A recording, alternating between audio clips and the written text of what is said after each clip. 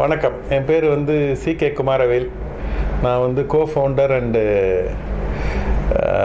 CEO of natural challan chain.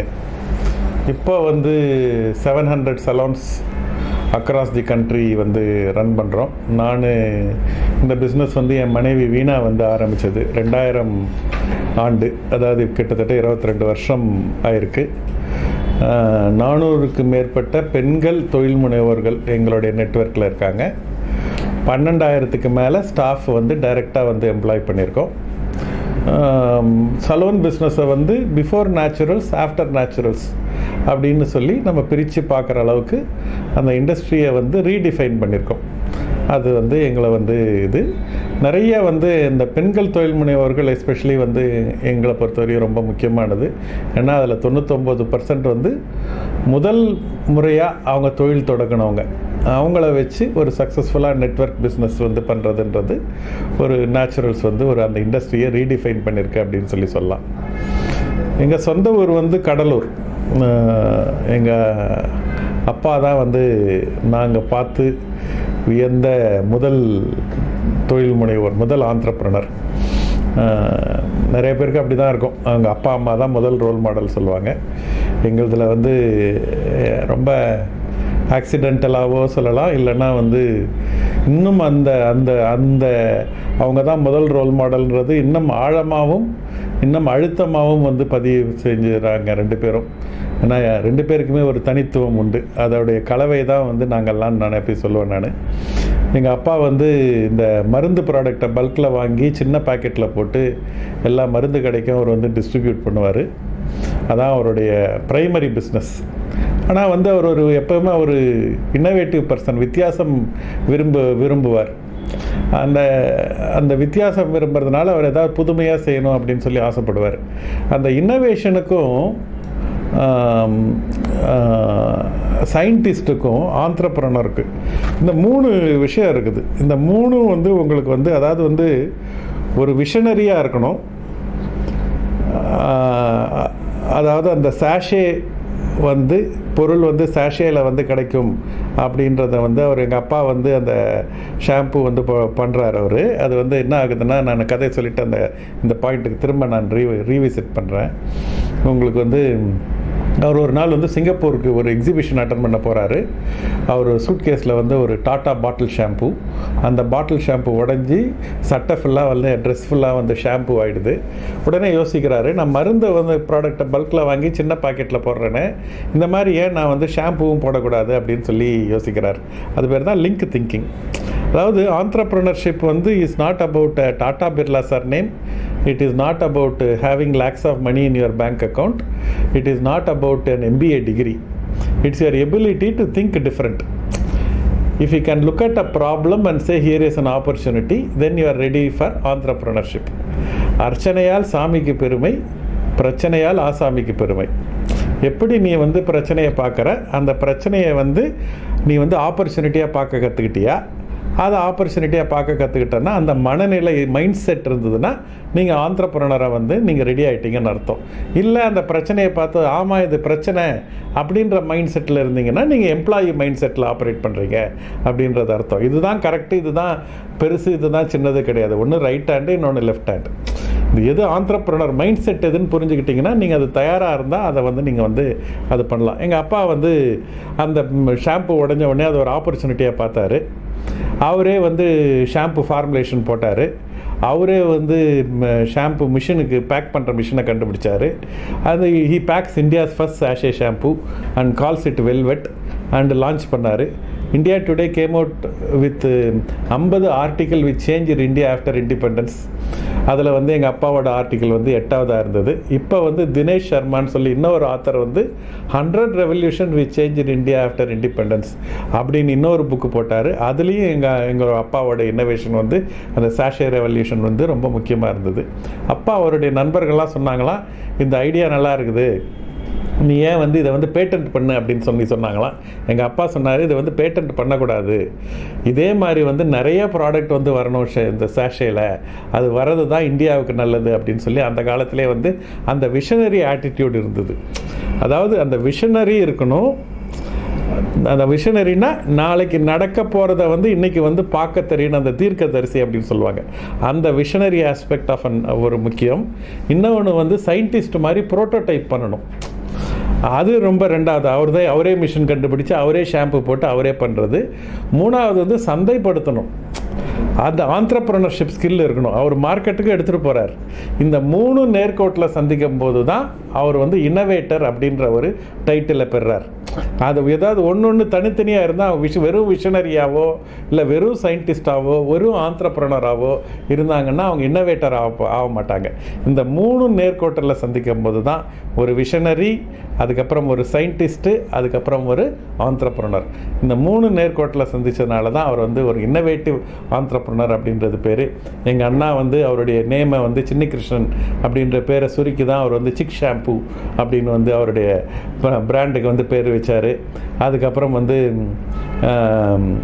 இப்போ வந்து சின்ன கிருஷ்ணன் இன்னோவேஷன் அவார்ட் அப்படின்ற பேரில் எங்கள் அப்பா பேரில் ஒரு அவார்ட் ஃபங்க்ஷன் பண்ணி வருஷம் யார் அந்த அந்த இந்த இந்த கிராஸ் ரூட் லெவல் இன்னோவேஷனை ஐடென்டிஃபை பண்ணி அவங்களுக்கு அவார்டு பண்ணி அவங்கள ரெக்கக்னைஸ் பண்ணி அவங்களுக்கு சப்போர்ட் பண்ணுறது எங்கள் அண்ணா கவின் கேர் ரங்கநாதன் வந்து அது ஒரு இதுவாகவே ஒரு வருஷம் ஒரு ஈவெண்ட்டாகவே வந்து பண்ணிகிட்ருக்கிறார். எங்கள் அப்பா செட் சம்திங் வெரி இன்ட்ரெஸ்டிங். அவர் என்ன சொன்னார், what a rich person is able to enjoy, the poor person should be able to afford அப்படின்னார். அதுதான் அவருடைய ஷாம்புவை பேக் பண்ணுறதுக்கான அந்த இது. ஒரு காலத்தில் வந்து ஷாம்புன்றது வந்து வெறும் பணக்காரர்கள் மட்டுமே உபயோகிக்கும் பொருளாக இருந்தது. இன்றைக்கி பட்டி தொட்டிலாம் ரீச் ஆகிருக்குன்னு சொன்னால் அன்னைக்கு அவர் போட்ட அந்த விதை வந்து ரொம்ப முக்கியம். ஒரு மாதுளம் பழத்தை நீங்கள் உடைச்சி பார்த்தீங்கன்னா அதில் எவ்வளவு வந்து விதை இருக்குதுன்னு நீங்கள் கவுண்ட் பண்ணிடலாம். ஆனால் ஒரு விதையை நீங்கள் வந்து போட்டிங்கன்னா அதிலிருந்து எவ்வளவு மாதுளம்பழம் வரும்னு உங்களால் ஜட்ஜ் பண்ணவே முடியாது. அதுதான் பவர் ஆஃப் தி ஐடியா. அந்த சாஷே அப்படின்ற அவர் போட்ட அன்னைக்கு விதை இன்றைக்கி வந்து தொங்கும் கடையாக வேறு ப்ராடக்ட். அது வந்து வெறும் ஷாம்பு மட்டும் இல்லை, அது ஷாம்புவாக இருக்கலாம், ஹேர் ஆயிலாக இருக்கலாம், க்ரீமாக இருக்கலாம், குக்கிங் ஆயிலாக இருக்கலாம், சிப்ஸாக இருக்கலாம், வேரியஸ் ஃபுட் ப்ராடக்ட்ஸ் எல்லாம் வந்து இன்றைக்கி வந்து சின்ன பாக்கெட்டில் தொங்கும் போது நாங்கள் வந்து சைலண்ட்டாக வி தேங்க் அவர் ஃபாதர், நீங்கள் அன்றைக்கி போட்ட விதை இன்றைக்கி வந்து இந்த மாதிரி வந்து இந்தியா ஃபுல்லாக இருக்குது அப்படின்னு சொல்லி ரொம்ப பெருமையாகவும் மகிழ்ச்சியாகவும் நிகழ்ச்சியாகவும் சொல்லிக்குவோம். அதுதான் வந்து எங்கள் அப்பா வந்து ஆரம்பித்தது. ரெண்டாவது எங்களுடைய வாழ்க்கையில் வந்து ரொம்ப முக்கியமான ஒரு நிகழ்வாக வந்து நான் வந்து பார்க்குறது வந்து எங்கள் அப்பாவோட டெத்து. அது வந்து அவருக்கு 48 வயசு, எங்கள் அம்மாவுக்கு 42 வயசு, எங்கள் பெரியண்ணாக்கு வந்து 25 வயசு, எனக்கு 13 வயசு, நடுவில் 4 பேர். எங்கள் அப்பா இறந்துடுறாரு ஹார்ட் அட்டாக்கில். அப்போ வந்து அதாவது அந்த டைம் இன்றைக்கி வந்து சின்ன கிருஷ்ணனு சிகே ஃபேமிலி அப்படின்னு வந்து தமிழ்நாடு மட்டுமல்ல எல்லாரும் செலிப்ரேட் பண்ணுறோம். ஆனால் எங்கள் அப்பா வந்து இறக்கும்போது அவரை ஃபெயிலியர்னு நினச்சாரு, உலகம் அவரை ஃபெயிலியர்னு நினச்சிது. ஏன்னா அவர் போட்ட அந்த விதை வந்து அன்றைக்கி வந்து மண்ணுக்கு அடியில் இருந்தது. அதுக்கப்புறம் தான் அது வந்து செடியாகுது, அதுக்கப்புறம் மரமாகுது, அதுக்கப்புறம் பூ பூக்குது, காய் காய்க்குது. இன்றைக்கி பழமாக பார்க்கும்போது ஐயோ அன்னைக்கே தெரியும் அப்படின்னு சொல்லுவாங்க. அப்படிலாம் ஒன்றும் இல்லை. அது வந்து அந்தந்த ஸ்டேஜ் கடந்து வரும்போது தான் இங்கே வர முடியும். அந்த மாதிரி வந்து அந்த 48 வயசில் எங்கள் அப்பா இறந்துடுறாரு. எங்கள் அம்மாவுக்கு 42 வயசு. அப்போ வந்து அடுத்த நாள் காலையில் எங்கள் 6 பேரையும் கூப்பிட்டு எங்கள் அம்மா சொல்கிறாங்க, இன்னையிலேருந்து நான் தான் உங்கள் அம்மா, நான் தான் உங்கள் அப்பா அப்படின்றாங்க. எனக்கு 13 வயசு பையன், எனக்கு என்ன சொல்ல வராங்கன்னு எனக்கு புரியல. ஏதோ ஃபேமிலி ஏதோ பிரச்சனையில் இருக்குது போல இருக்குது அப்படின்றது மட்டும்தான் எனக்கு புரிஞ்சுது. ஆனால் அடுத்த 38 வருஷம் அவங்க அன்றைக்கி சொன்னதை தான் நடத்தி காமிச்சாங்க. எங்கள் 6 பேருக்கும் வந்து தனியாக வந்து ஒன்றும் விஷன் கிடையாது. எங்கள் அப்பாவோட விஷனு, எங்கள் அம்மாவோட வேல்யூ சிஸ்டம், இது ரெண்டும் கலந்தது தான் எங்கள் 6 பேரோட வாழ்க்கை. அவங்க வந்து பாட்டு பாடுவாங்க, டான்ஸ் ஆடுவாங்க, ஒரு அக்ரிகல்ச்சர் விவசாயம் நடத்துனாங்க, ஒரு பேக்கரி நடத்துனாங்க, ஒரு டெய்லரிங் யூனிட் நடத்துனாங்க, ஒரு ஸ்கூல் நடத்துனாங்க. எங்கள் 6 பேரையும் பார்த்துக்கினாங்க. She ensured all 6 of us R not only safe but also successful. இந்த மாதிரி வந்து 9th ஸ்டாண்டர்டு வந்து படித்து ஒரு ஆந்திராவிலேருந்து ஒரு தமிழ்நாட்டுக்கு வந்த ஒரு பெண்மணி 42 வயசில் ஹஸ்பண்டை இழந்துடுறாங்க. 6 குழந்தைங்க. அவங்க வந்து விதியை நொந்துன்னு இருக்கலாம், இல்லைனா வந்து வேறு யாராவது குறை சொல்லின்னு இருக்கலாம், இல்லைனா புலம்பி இருக்கலாம். அப்படிலாம் இல்லாமல் அன்னைக்கு வந்து நான் இந்த 6 பசங்களை வந்து நான் மேலே கொண்டு வருவேன் அப்படின்னு அவங்க தைரியமாக அவங்க எடுத்து அவங்க வாழ்க்கையை கையில் எடுத்தது தான் எங்களோட வாழ்க்கை. அந்த ஃபஸ்ட்டு கரேஜ், அந்த ஃபஸ்ட்டு பவர் ஆஃப் விமன், அந்த ஒரு பெண் வந்து நினச்சா என்னெல்லாம் சாதிக்க முடியும் அப்படின்றத வந்து ஃபஸ்ட் ஹேண்டாக நாங்கள் வந்து எங்கள் அம்மாவோடைய வாழ்க்கையில் தான் வந்து கற்றுக்கணும். அதுதான் வந்து எங்களுடைய இன்றைக்கி வந்து நேச்சுரல்ஸ் வந்து நிறைய women power of women empowerment, women power அப்படின்ற நிறையா வந்து நாங்கள் பேசுகிறோம், நிறையா நாங்கள் வந்து பண்ணுறோம். அப்படின்னா அதுக்கு அங்கே வந்து சீடு பார்த்தீங்கன்னு சொன்னீங்கன்னா எங்கள் அம்மா கிட்டேருந்து வரும். இது 2 தான் வந்து எங்களுடைய மெயின் இது. அதுக்கு அடுத்து வந்து எனக்கு வந்து முக்கியமாக சொல்லணுன்னா, எங்கள் அண்ணா வந்து டாக்டர் C.K. ராஜ்குமார். அவர் எங்கள் அப்பா இறந்தப்புறம் இந்த ஷாம்பு வந்து அவர் எடுக்கிறார். அவர் வந்து ஒரு ஐ டாக்டர். அவர் அப்போ வந்து ஹவுஸ் சர்ஜன்சி இது மெட்ராஸ் ஐ ஹாஸ்பிட்டலில் படிச்சுட்டு இருக்கிறாரு. அவர் அங்கே வந்து முடிச்சுட்டு ஒரு 6 மாதம் கழித்து வராரு. வந்துட்டு வந்து ஒரு 3 மாதம்தான் வந்து அவர் வந்து கிளினிக் நடத்தினார். அதுக்கப்புறம் வந்து கிளினிக்கை மூடிட்டு நான் அப்பாவோட பிஸ்னஸ் பண்ண போகிறேன் அப்படின்னு சொல்லி வந்துட்டார். ஏன்னா அப்போ வந்து பேங்க்கு வந்து ஒரு 2.5 லட்ச ரூபா கடன் இருந்தது. அந்த கடன் இருந்தவுடனே வந்து 2.5 லட்ச ரூபானா இன்றைக்கி வந்து அதோட வேல்யூ வந்து 25 கோடி. எங்களுக்கு வந்து we are asset rich, cash poor. அதாவது அசட் இருந்தது, பட் வந்து கேஷ் கையில் கிடையாது. அந்த 25 கோடிக்கு இது கிட்டத்தட்ட வந்து ட்ரிபிள் மடங்கு சொத்து இருக்குது. ஆனால் பேங்க்குக்கு அந்த 2.5 லட்ச ரூபா கட்டணும். பேங்க் மேனேஜர் என்ன சொன்னார், நீ ஒன்று பிஸ்னஸை கண்டினியூ பண்ணு, கண்டினியூ பண்ணலன்னா இந்த கடனை கட்டு அப்படின்னு சொல்லி பேங்க் மேனேஜர் சொன்னதுனால வேறு வழி தெரியாதுனாம அந்த டைம் வந்து எங்கள் அண்ணா டாக்டர் ராஜ்குமார் வந்து ஓகே பிஸ்னஸ் பண்ணுவோன்னு சொல்லி ஆரம்பித்தது தான். அவர் திரும்ப போய் அப்பா என்ன பண்ணாருன்னு பார்க்கும்போது இந்த ஷாம்பு கிட்டத்தட்ட எங்கள் அப்பா ஒரு 100 ப்ராடக்ட் பண்ணிட்டார். இன்றைக்கி நாங்கள் ஏதாவது பண்ணணும் அப்படின்னு நினச்சா எங்கள் அப்பா போய் பண்ண ப்ராடக்டை திரும்ப போய் பார்த்தாவே அதில் எல்லா ப்ராடக்ட்டும் இருக்கும் எங்களுக்கு. அதுலேருந்து ஒன்று எடுத்து இன்றைக்கி இருக்கிற சுச்சுவேஷனுக்கு அடாப்ட் பண்ணி அதை கொடுக்க ஆரம்பித்தா வேலை முடிஞ்சு போச்சு. அந்த மாதிரி இருந்தது. அவர் வந்து அந்த அண்ணா வந்து இந்த ஷாம்பு ஐடென்டிஃபை பண்ணி இது டாக்டரால் உருவாக்கப்பட்டது அப்படின்னு சொல்லி அந்த ஒரு கேப்ஷனை ஒன்று போட்டு அந்த டைம் வந்து தீவு திடலில் வந்து எல்லாம் ஸ்டால் போட்டு ஒரு டாக்டர் வந்து ஒரு ஃப்ளோரில் இறங்கி டாக்டர்ன்றதை மறந்துட்டு ஒரு ஸ்டெப் பை ஸ்டெப்பு அவர் வந்து அந்த ஷாம்புவை வந்து பில்டு பண்ணுறாரு. அப்போ தான் குமுதத்தில் வந்து ஒரு டைம் வந்து அப்போ வந்து வால்யூ பார்த்தது அப்படின்னு சொல்லி ஒரு சின்ன காலம் ஒன்று வரும். அதை வந்து அவர் வந்து அந்த சின்ன பொட்டலத்தில் ஷாம்பு அப்படின்னு வந்து ஒரு சின்னதாக ஒரு ஆர்டிக்கல் ஒன்று எழுதினார். அது எழுதின உடனே அந்த குமுதம் புக்கை வாங்கி அதை ஒரு 500 பேருக்கு கொடுத்து அதை வச்சு டிஸ்ட்ரிபியூட்டர் அப்பாயிண்ட் பண்ணுறது, அதை வச்சு பேங்க் லோன் வாங்கிறது, அதை வச்சு வேரியஸ் நெட்வொர்க் பண்ணுறது அப்படின்றதெல்லாம் வந்து பண்ணி அந்த மாதிரி எங்கள் அண்ணா வந்து அதாவது ஒரு சின்ன ஆப்பர்ச்சுனிட்டி கிடைச்சாலும் அதை ஃபுல்லாக யூஸ் பண்ணிவிடுவார். அது அவர்கிட்ட தான் வந்து நாங்கள் அந்த கலையை கற்றுக்கணும். அதாவது ஒன்றும் உலகம் வந்து ஒரு பெருசாக ஒன்றும் ஆப்பர்ச்சுனிட்டியாக ஒன்றும் கொடுக்காது, ஒரு சின்ன ஒரு கேப் கொடுக்கும். அந்த கேப்பை எடுத்து நம்ம வந்து எப்படி நம்ம வந்து உபயோகிக்கிறோமோ அதை பொறுத்து தான் வந்து வாழ்க்கை வந்து வரும் அப்படின்றத வந்து அவர் ரொம்ப அழகாக வந்து அந்த வால்யூ பார்த்தது அப்படின்றத வந்து அந்த புக்கை எடுத்து அதை வந்து ஷாம்பு அடுத்த லெவலுக்கு எடுத்துகிட்டு போகிறாரு. அதுக்கப்புறம் வந்து ஒரு இந்த லெவலுக்கு அவர் வந்து அந்த விதையை வந்து செடியாக்குறது, அதை மரமாக்குற வரைக்கும் அவர் வந்து எடுத்துகிட்டு போனார். அந்த வந்து டாக்டர் ராஜ்குமாரோட கான்ட்ரிபியூஷன் வந்து ரொம்ப முக்கியமானது. மூணாவது வந்து இவர் ரங்கநாதன், எங்களுடைய அடுத்த அண்ணா வந்து இப்போ கவின் கேர் கிட்டத்தட்ட வந்து 5000 கோடி இன்றைக்கி டேர்ன் ஓவர் பண்ணுறாரு. ஒரு ஃபஸ்ட்டு ஜென்ரேஷன் ஆண்டர்ப்ரனர். அவரும் வந்து ஒன்றும் பெரிய வந்து அவர் வந்து ஸ்கூல் படிக்கும்போதோ அவர் ஒன்றும் டாப் 5ல் இல்லை, ஆக்சுவலாக அவர் பாட்டம் 5ல் இருந்தார். காலேஜ் படிக்கும்போதும் அவர் ஒன்றும் பெரிய அண்ணாமலை யூனிவர்சிட்டியில் படித்தார். அங்கேயும் அவர் ஒன்றும் பெரிய ஸ்டார் ஒன்றும் கிடையாது. அங்கேயும் அவர் பாட்டம் 5ல் தான் இருந்தார். காலேஜ்லேயும் ஸ்கூல்லேயும் பெருசாக ஒன்றும் ஷைன் பண்ணாத ஒரு பர்சன்.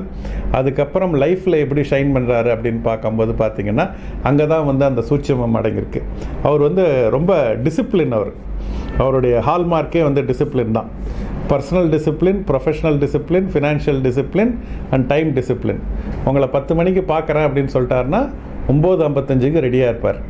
அவர் உங்களுக்கு ஒரு வேர்டு கொடுத்தாருன்னா ஒரு கமிட்மெண்ட். அது அந்த மாதிரி வந்து இருந்து அந்த டிசிப்ளின் மேலே இதெல்லாம் பில்டு பண்ணார். அதாவது வந்து sales skill, marketing skill, team building skill, அப்புறம் மேனுஃபேக்சரிங் ஸ்கில்லு, டிஸ்ட்ரிபியூஷன் ஸ்கில்லு, அதுக்கப்புறம் அந்த மாதிரி புது ஸ்கில்லெல்லாம் அதுக்கப்புறம் வந்து கற்றுக்கிட்டு அதுக்கப்புறம் அவர் அந்த கண்டினியூஸ் லேர்னராக இருந்தார். எதுனாலும் வாழ்க்கையில் வந்து ஒரு மனுஷனால் கற்றுக்க முடியும் அப்படின்றதுக்கு வந்து அவர் ஒரு முக்கியமான ஒரு எக்ஸாம்பிளாக வந்து நான் சொல்லுவேன். நான் இந்த மாதிரி வந்து என்னை சுற்றியே வந்து நிறைய வந்து விஷயங்கள் என்னையும் எங்கள் வீட்டிலே இருந்தது. ரோல் மாடல்ஸு, நல்ல விஷயங்கள் அதெல்லாம் வந்து என்னை சுற்றியே இருந்தது. எனக்கு ஒரு மிகப்பெரிய இது.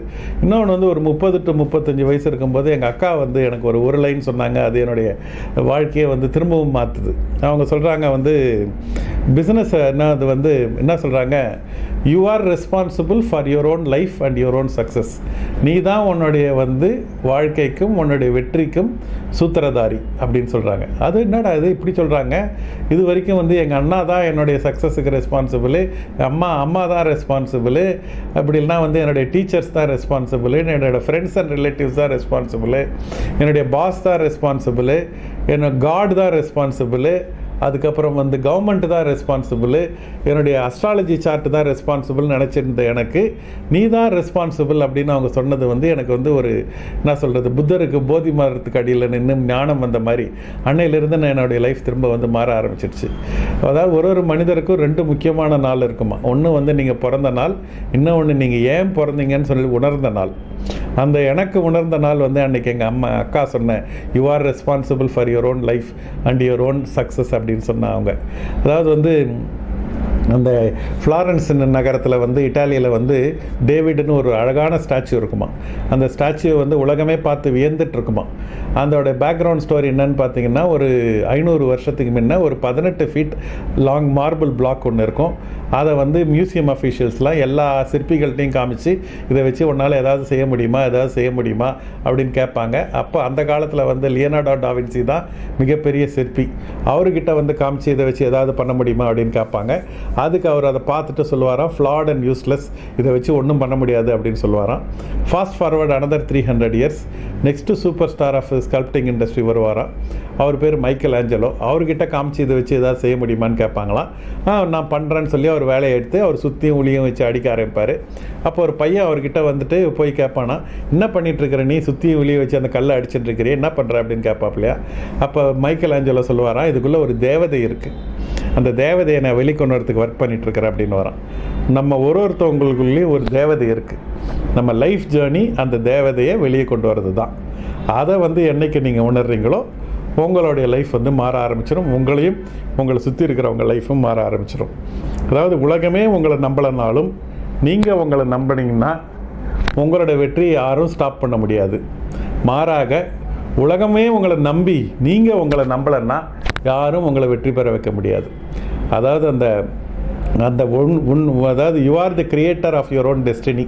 உன் வாழ்க்கை உன் கையில் இருக்குது, உன்னுடைய வெற்றி உன் கையில் இருக்குது அப்படின்னு என்னைக்கு சீக்கிரம் உணர்றீங்களோ அன்றைக்கி உங்களோட லைஃப் வந்து மாற ஆரம்பிச்சிடும். அப்படின்றது தான் எங்கள் அக்கா எனக்கு சொல்லிக் கொடுத்த அன்றைக்கி வந்து பாடம். அந்த மாதிரி எங்கள் அம்மா கிட்ட, எங்கள் அப்பா கிட்ட, எங்கள் அக்கா கிட்ட, எங்கள் அண்ணா கிட்ட இப்படி சுற்றி என்னோடய இன்ஸ்பிரேஷன் எல்லாமே வீட்டிலே இருந்ததுனால எனக்கு வந்து கடலூரே எனக்கு வந்து ஒரு பல்கலைக்கழகம் மாதிரி ஆயிடுச்சு. அதுக்கப்புறம் வந்து ரியல் வேர்ல்டு வந்து அதை யூஸ் பண்ணுறதுக்கான ஒரு ஆப்பர்ச்சுனிட்டியாக தான் இருந்தது. கடலூரில் வந்து நான் வந்து ஸ்கூல் முடிச்சுட்டு காலேஜ் வந்து எல்லோரும் எங்கள் வீட்டில் எல்லோரும் வந்து அங்கே அண்ணாமலை யூனிவர்சிட்டியில் படித்தார் ஒரு அண்ணா, மீதி வந்து எல்லோரும் வந்து சென்னையில் படித்தாங்க, இல்லைன்னா கடலூர் படித்தாங்க. நான் வந்து எதாவது வித்தியாசமாக பண்ணணும்னு சின்ன வயசுலேருந்து ஆசையாக, அதனால் இவங்க படித்த ஊர்லலாம் படிக்கக்கூடாதுன்னு சொல்லி தேர்ந்தெடுத்து கோயம்புத்தூரில் போய் படிப்போம் அப்படின்னு சொல்லிட்டு அங்கே பிஎஸ்ஜி ஆர்ட்ஸ் காலேஜ், அதுவும் நியூட்ரிஷன் டிபார்ட்மெண்ட் வந்து தேர்ந்தெடுத்தேன். அது வந்து ரொம்ப விளையாட்டாக சொல்லுவேன் நான் வந்து, அது அங்கே ரொம்ப அழகான பெண்கள்லாம் இருக்கிறாங்க நியூட்ரிஷன் டிபார்ட்மெண்ட்டில் தான் ஃப்ரெண்டு ஒருத்தர் சொன்னார். அதனால தான் வந்து நான் அந்த நியூட்ரிஷன் டிபார்ட்மெண்ட்டை தேர்ந்தெடுத்து அங்கே போய் வந்து, அது நான் அப்படி இல்லை, இந்த சைக்காலஜி நியூட்ரிஷன் இந்த 2 டிபார்ட்மெண்ட் தான். அதுக்கு முன்னே எல்லாம் வந்து BA history, economics, mathematics, physics, chemistry இப்படி தான் இருந்துக்கும். இதை தாண்டி எதாவது பண்ணணும் அப்படின்னு சொல்லி பார்க்கும்போது எனக்கு சைக்காலஜி ஒன்றும் நியூட்ரிஷன் இந்த ஒரு எனக்கு வந்து இருந்தது. நான் வந்து நியூட்ரிஷனை வந்து தேர்ந்தெடுத்துட்டு நான் வந்து சேர்ந்தேன். நாங்கள் வந்து என்ன சொல்கிறது, ஒரு தமிழ் மீடியம் பையனை கொண்டு போயிட்டு பெரிய சிட்டியில் கொண்டு போய் விட்டு கோயட் காலேஜில் இங்கிலீஷ் மீடியத்துலேயும் விட்டா அப்படியே கண்ணு கட்டி விட்ட மாதிரி வந்து இருந்தது. ஒரு 6 மாதம் அப்படியே கொஞ்சம் கஷ்டப்பட்டு அப்படியே அந்த சிச்சுவேஷனுக்கு புது ஊருக்கு ஏற்ற மாதிரி அட்ஜஸ்ட் பண்ணிக்கிட்டேன். நாங்கள் வந்து ஒரு குரூப் ஆஃப் ஸ்டூடெண்ட்ஸு டெய்லி வந்து காலேஜ் போவோம், ஆனால் கிளாஸுக்கு போக மாட்டோம். இப்படி ஒரு குரூப்பு. ஒரு நாள் கேன்டீனில் உட்காந்து காஃபி குடிச்சிட்டு இருந்தோம். ஃப்ரெண்டு சொன்னார், யாரோ எம்எஸ் உதயமூர்த்தின்னு வந்து பேசுகிறாராமா, ஆடிட்டோரியத்தில் போய் கேட்கலாமா அப்படின்னாப்புல. யார் அந்த உதயமூர்த்தி பார்க்கலான்னு சொல்லி ஆடிட்டோரியத்துக்கு போனேன். அது என்னுடைய லைஃப்பில் நடந்த அனதர் டிஃபைனிங் மூமெண்ட் அப்படின்னு சொல்லுவேன் நான். அன்றைக்கி போனால் அன்றைக்கி வந்து காந்தி ஜெயந்தி டே. எனக்கு இந்த காந்தினாவே அந்த காலத்தில் ஆகாது. எனக்கு வந்து அதாவது காந்தி தான் வந்து இந்தியா பாகிஸ்தான் பார்ட்டிஷனுக்கு காரணம். இந்தியாவில் வந்து இந்தியாவும் பாகிஸ்தானும் ஒன்றா இருந்ததுன்னா இந்த வசீம் அக்ரமும் சச்சின் டெண்டுல்கரும் ஒன்றா கிரிக்கெட் விளையாடுவாங்க. And we can win the world cup. எனக்கு வந்து இந்த ஹிந்து முஸ்லீம் யூனிட்டி மேலேயோ இந்தியா பாகிஸ்தான் யூனிட்டி மேலேயோ அப்போ எனக்கு நம்பிக்கை கிடையாது. எனக்கு அப்போ வந்து எப்படி இந்த இந்தியன் கிரிக்கெட் டீமை ஜெயிக்க வைக்கிறது, அதுக்கு இவங்க 2 பேர் ஒன்றா இருந்தால் நம்ம ஜெயிச்சிருக்கலாம், இவரால் தான் வந்து பிரிஞ்சிடுச்சு, அதனால் வந்து காந்தியை எனக்கு பிடிக்காது. இவ்வளோ தான் சிம்பிளாக சொல்லுவேன். ஆனால் வந்து உதயமூர்த்தி சார் வந்து காந்தியை பற்றி தான் இன்றைக்கி பேசினார். அவர் சொன்னார், நம்ம இந்தியன்ஸ்லாம் எப்படி காந்தி ஜெயந்தியை செலிப்ரேட் பண்ணுறோம் அப்படின்னு சொல்லி கேட்டார். அவர் சொன்னார், அதாவது வந்து நம்ம வந்து காந்தி இந்தியன் ஃப்ளாகை வந்து நம்ம வந்து சட்டையில் குத்திக்குவோம், கொடி ஏற்றுவோம், அதுக்கப்புறம் வந்து காந்தி படத்துக்கு மாலை போடுவோம், ஸ்வீட்ஸ் அண்ட் சாக்லேட்ஸ் கொடுப்போம், மேரே பாரத் மகான் சொல்லுவோம், ஜெய் ஹிந்து சொல்லுவோம், அதுக்கப்புறம் நம்மலாம் வீட்டுக்கு போய் டிவி பார்ப்போம். அதுதான் இந்தியன் வே ஆஃப் செலிப்ரேட்டிங் த காந்தி ஜெயந்தி டே. அவர் ஒரு மகாத்மா, நம்ம ஒரு ஆர்டினரி ஆத்மா, நமக்குள்ளே எந்த கனெக்ஷனும் கிடையாது.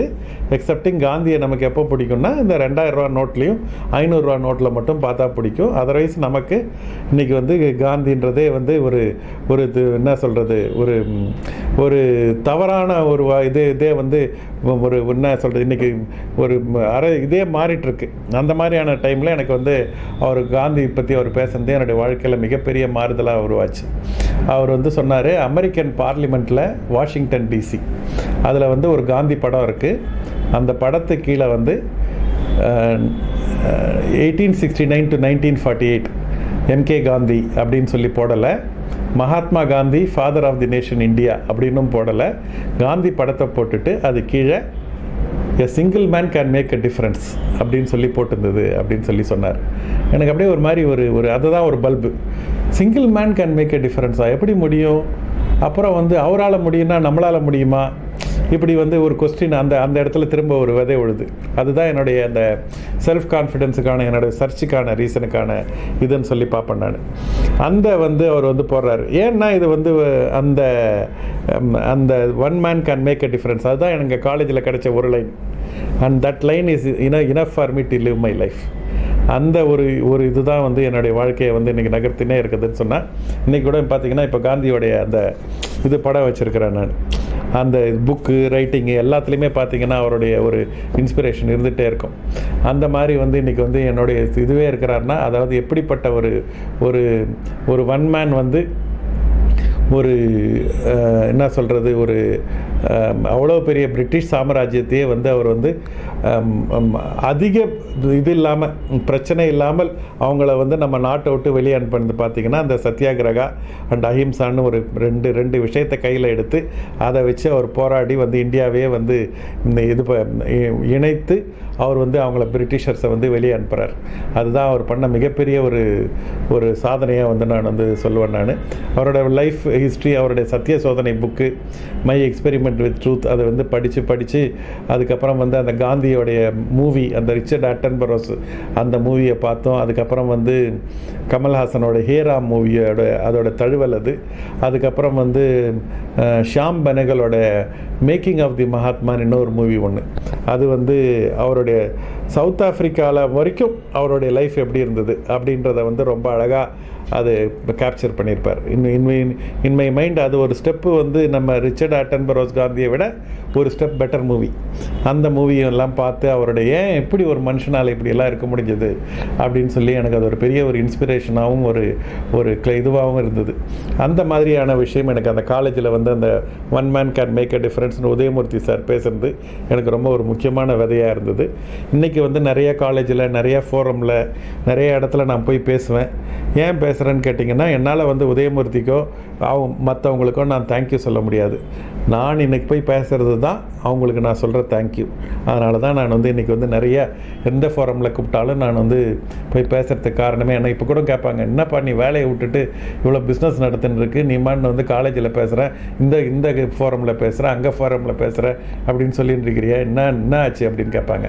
ஏன்னா என்னை பொறுத்தவரையும் அதுதான் வந்து my way of saying thank you to MS Udayamurthy and the likes of Udayamurthy. அதனால தான் நான் வந்து அந்த வேலை பண்ணிகிட்ருக்கிறேன்.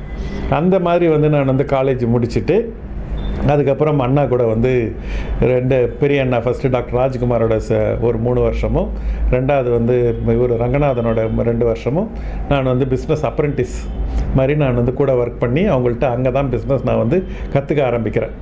நான் டெய்லி போயிட்டு அவங்களுக்கு புதுசாக ஏதாவது ஐடியா கொடுப்பேன். இப்படி பண்ணலாம், இந்த மாதிரி மார்க்கெட்டிங் பண்ணலாம், இந்த ப்ராடக்ட் எப்படி பண்ணலாம், எப்படி லான்ச் பண்ணலாம், இப்படி பேக்கேஜிங் பண்ணலாம், இப்படி விளம்பரம் பண்ணலாம் அப்படின்னு புதுசாக ஏதாவது பேசிகிட்டே இருப்பேன். அவங்க வந்து instead of dismissing the idea they will dismiss me. அவங்க சொல்லுவாங்க, நீ ஒரு சின்ன பையன், நீ ரொம்ப ஓவராக பேசுகிற அப்படின்வாங்க. எனக்கா கடுப்பாக இருக்கும். என்னடா நம்ம வந்து உண்மையான ஐடியா சொல்கிறோமா, நம்ம ஐடியா வேலிடிட்டி இல்லையா, இல்லை அண்ணன் தம்பிங்க அண்ணாக்க வந்து நம்ம வந்து சொல்கிறது அவங்களுக்கு வந்து பிடிக்க மாட்டேன்தா அப்படின்னு எனக்கு தெரியாமல் அப்படியே வந்து ஒரு குழப்பத்திலே இருப்பேன். அந்த குழப்பத்தில் இருந்தபோது தான் வந்து நான் ஒரு டிசிஷன் எடுப்போம் அப்படின்னு சொல்லிட்டு சரின்னு டிசிஷன் எடுக்க ஆரம்பித்தேன். அதுதான் வந்து என் லைஃப்பில் வந்து உங்களுக்கு வந்து 2 சாய்ஸ் இருக்கும். You can discuss are you can decide. People who discuss don't decide and people who decide don't discuss. நான் வந்து டிசைட் பண்ணிட்டேன், நான் வந்து ஆண்டர்ப்ரனர் ஆகணும் அப்படின்னு சொல்லி அன்னைக்கு வந்து எழுதுனது தான். ஒரு புக்கை எடுத்து 5 கோடி ரூபாய் டேர்ன் ஓவர் பண்ணணும் அப்படின்னு சொல்லி ஒரு நோட் புக்கில் எழுதிட்டேன். அவ்வளோதான் என்னுடைய வாழ்க்கையை வந்து அதோட வந்து அண்ணாக்கிட்ட இந்த வெளியே வந்துட்டு நானே இந்த புது பிஸ்னஸ் ஆரம்பிக்கணும்னு முடிவு பண்ணிட்டேன். என்ன பிஸ்னஸ் ஆரம்பிக்கணும்னு யோசிக்கும் போது தான் எனக்கு வந்து அப்போ நான் அண்ணா கூட தான் ஒர்க் பண்ணும்போது தான் அந்த மீரா ஹெர்பல் பவுடர் நான் தான் வந்து அதை ரீலான்ச் பண்ணி அதை கொஞ்சம் பரபரப்பாக அது வந்து விற்கிறதுக்கான எல்லா இதுவும் பண்ணியிருந்தேன் நான். அதனால் அந்த எக்ஸ்பீரியன்ஸ்லாம் இருந்தது.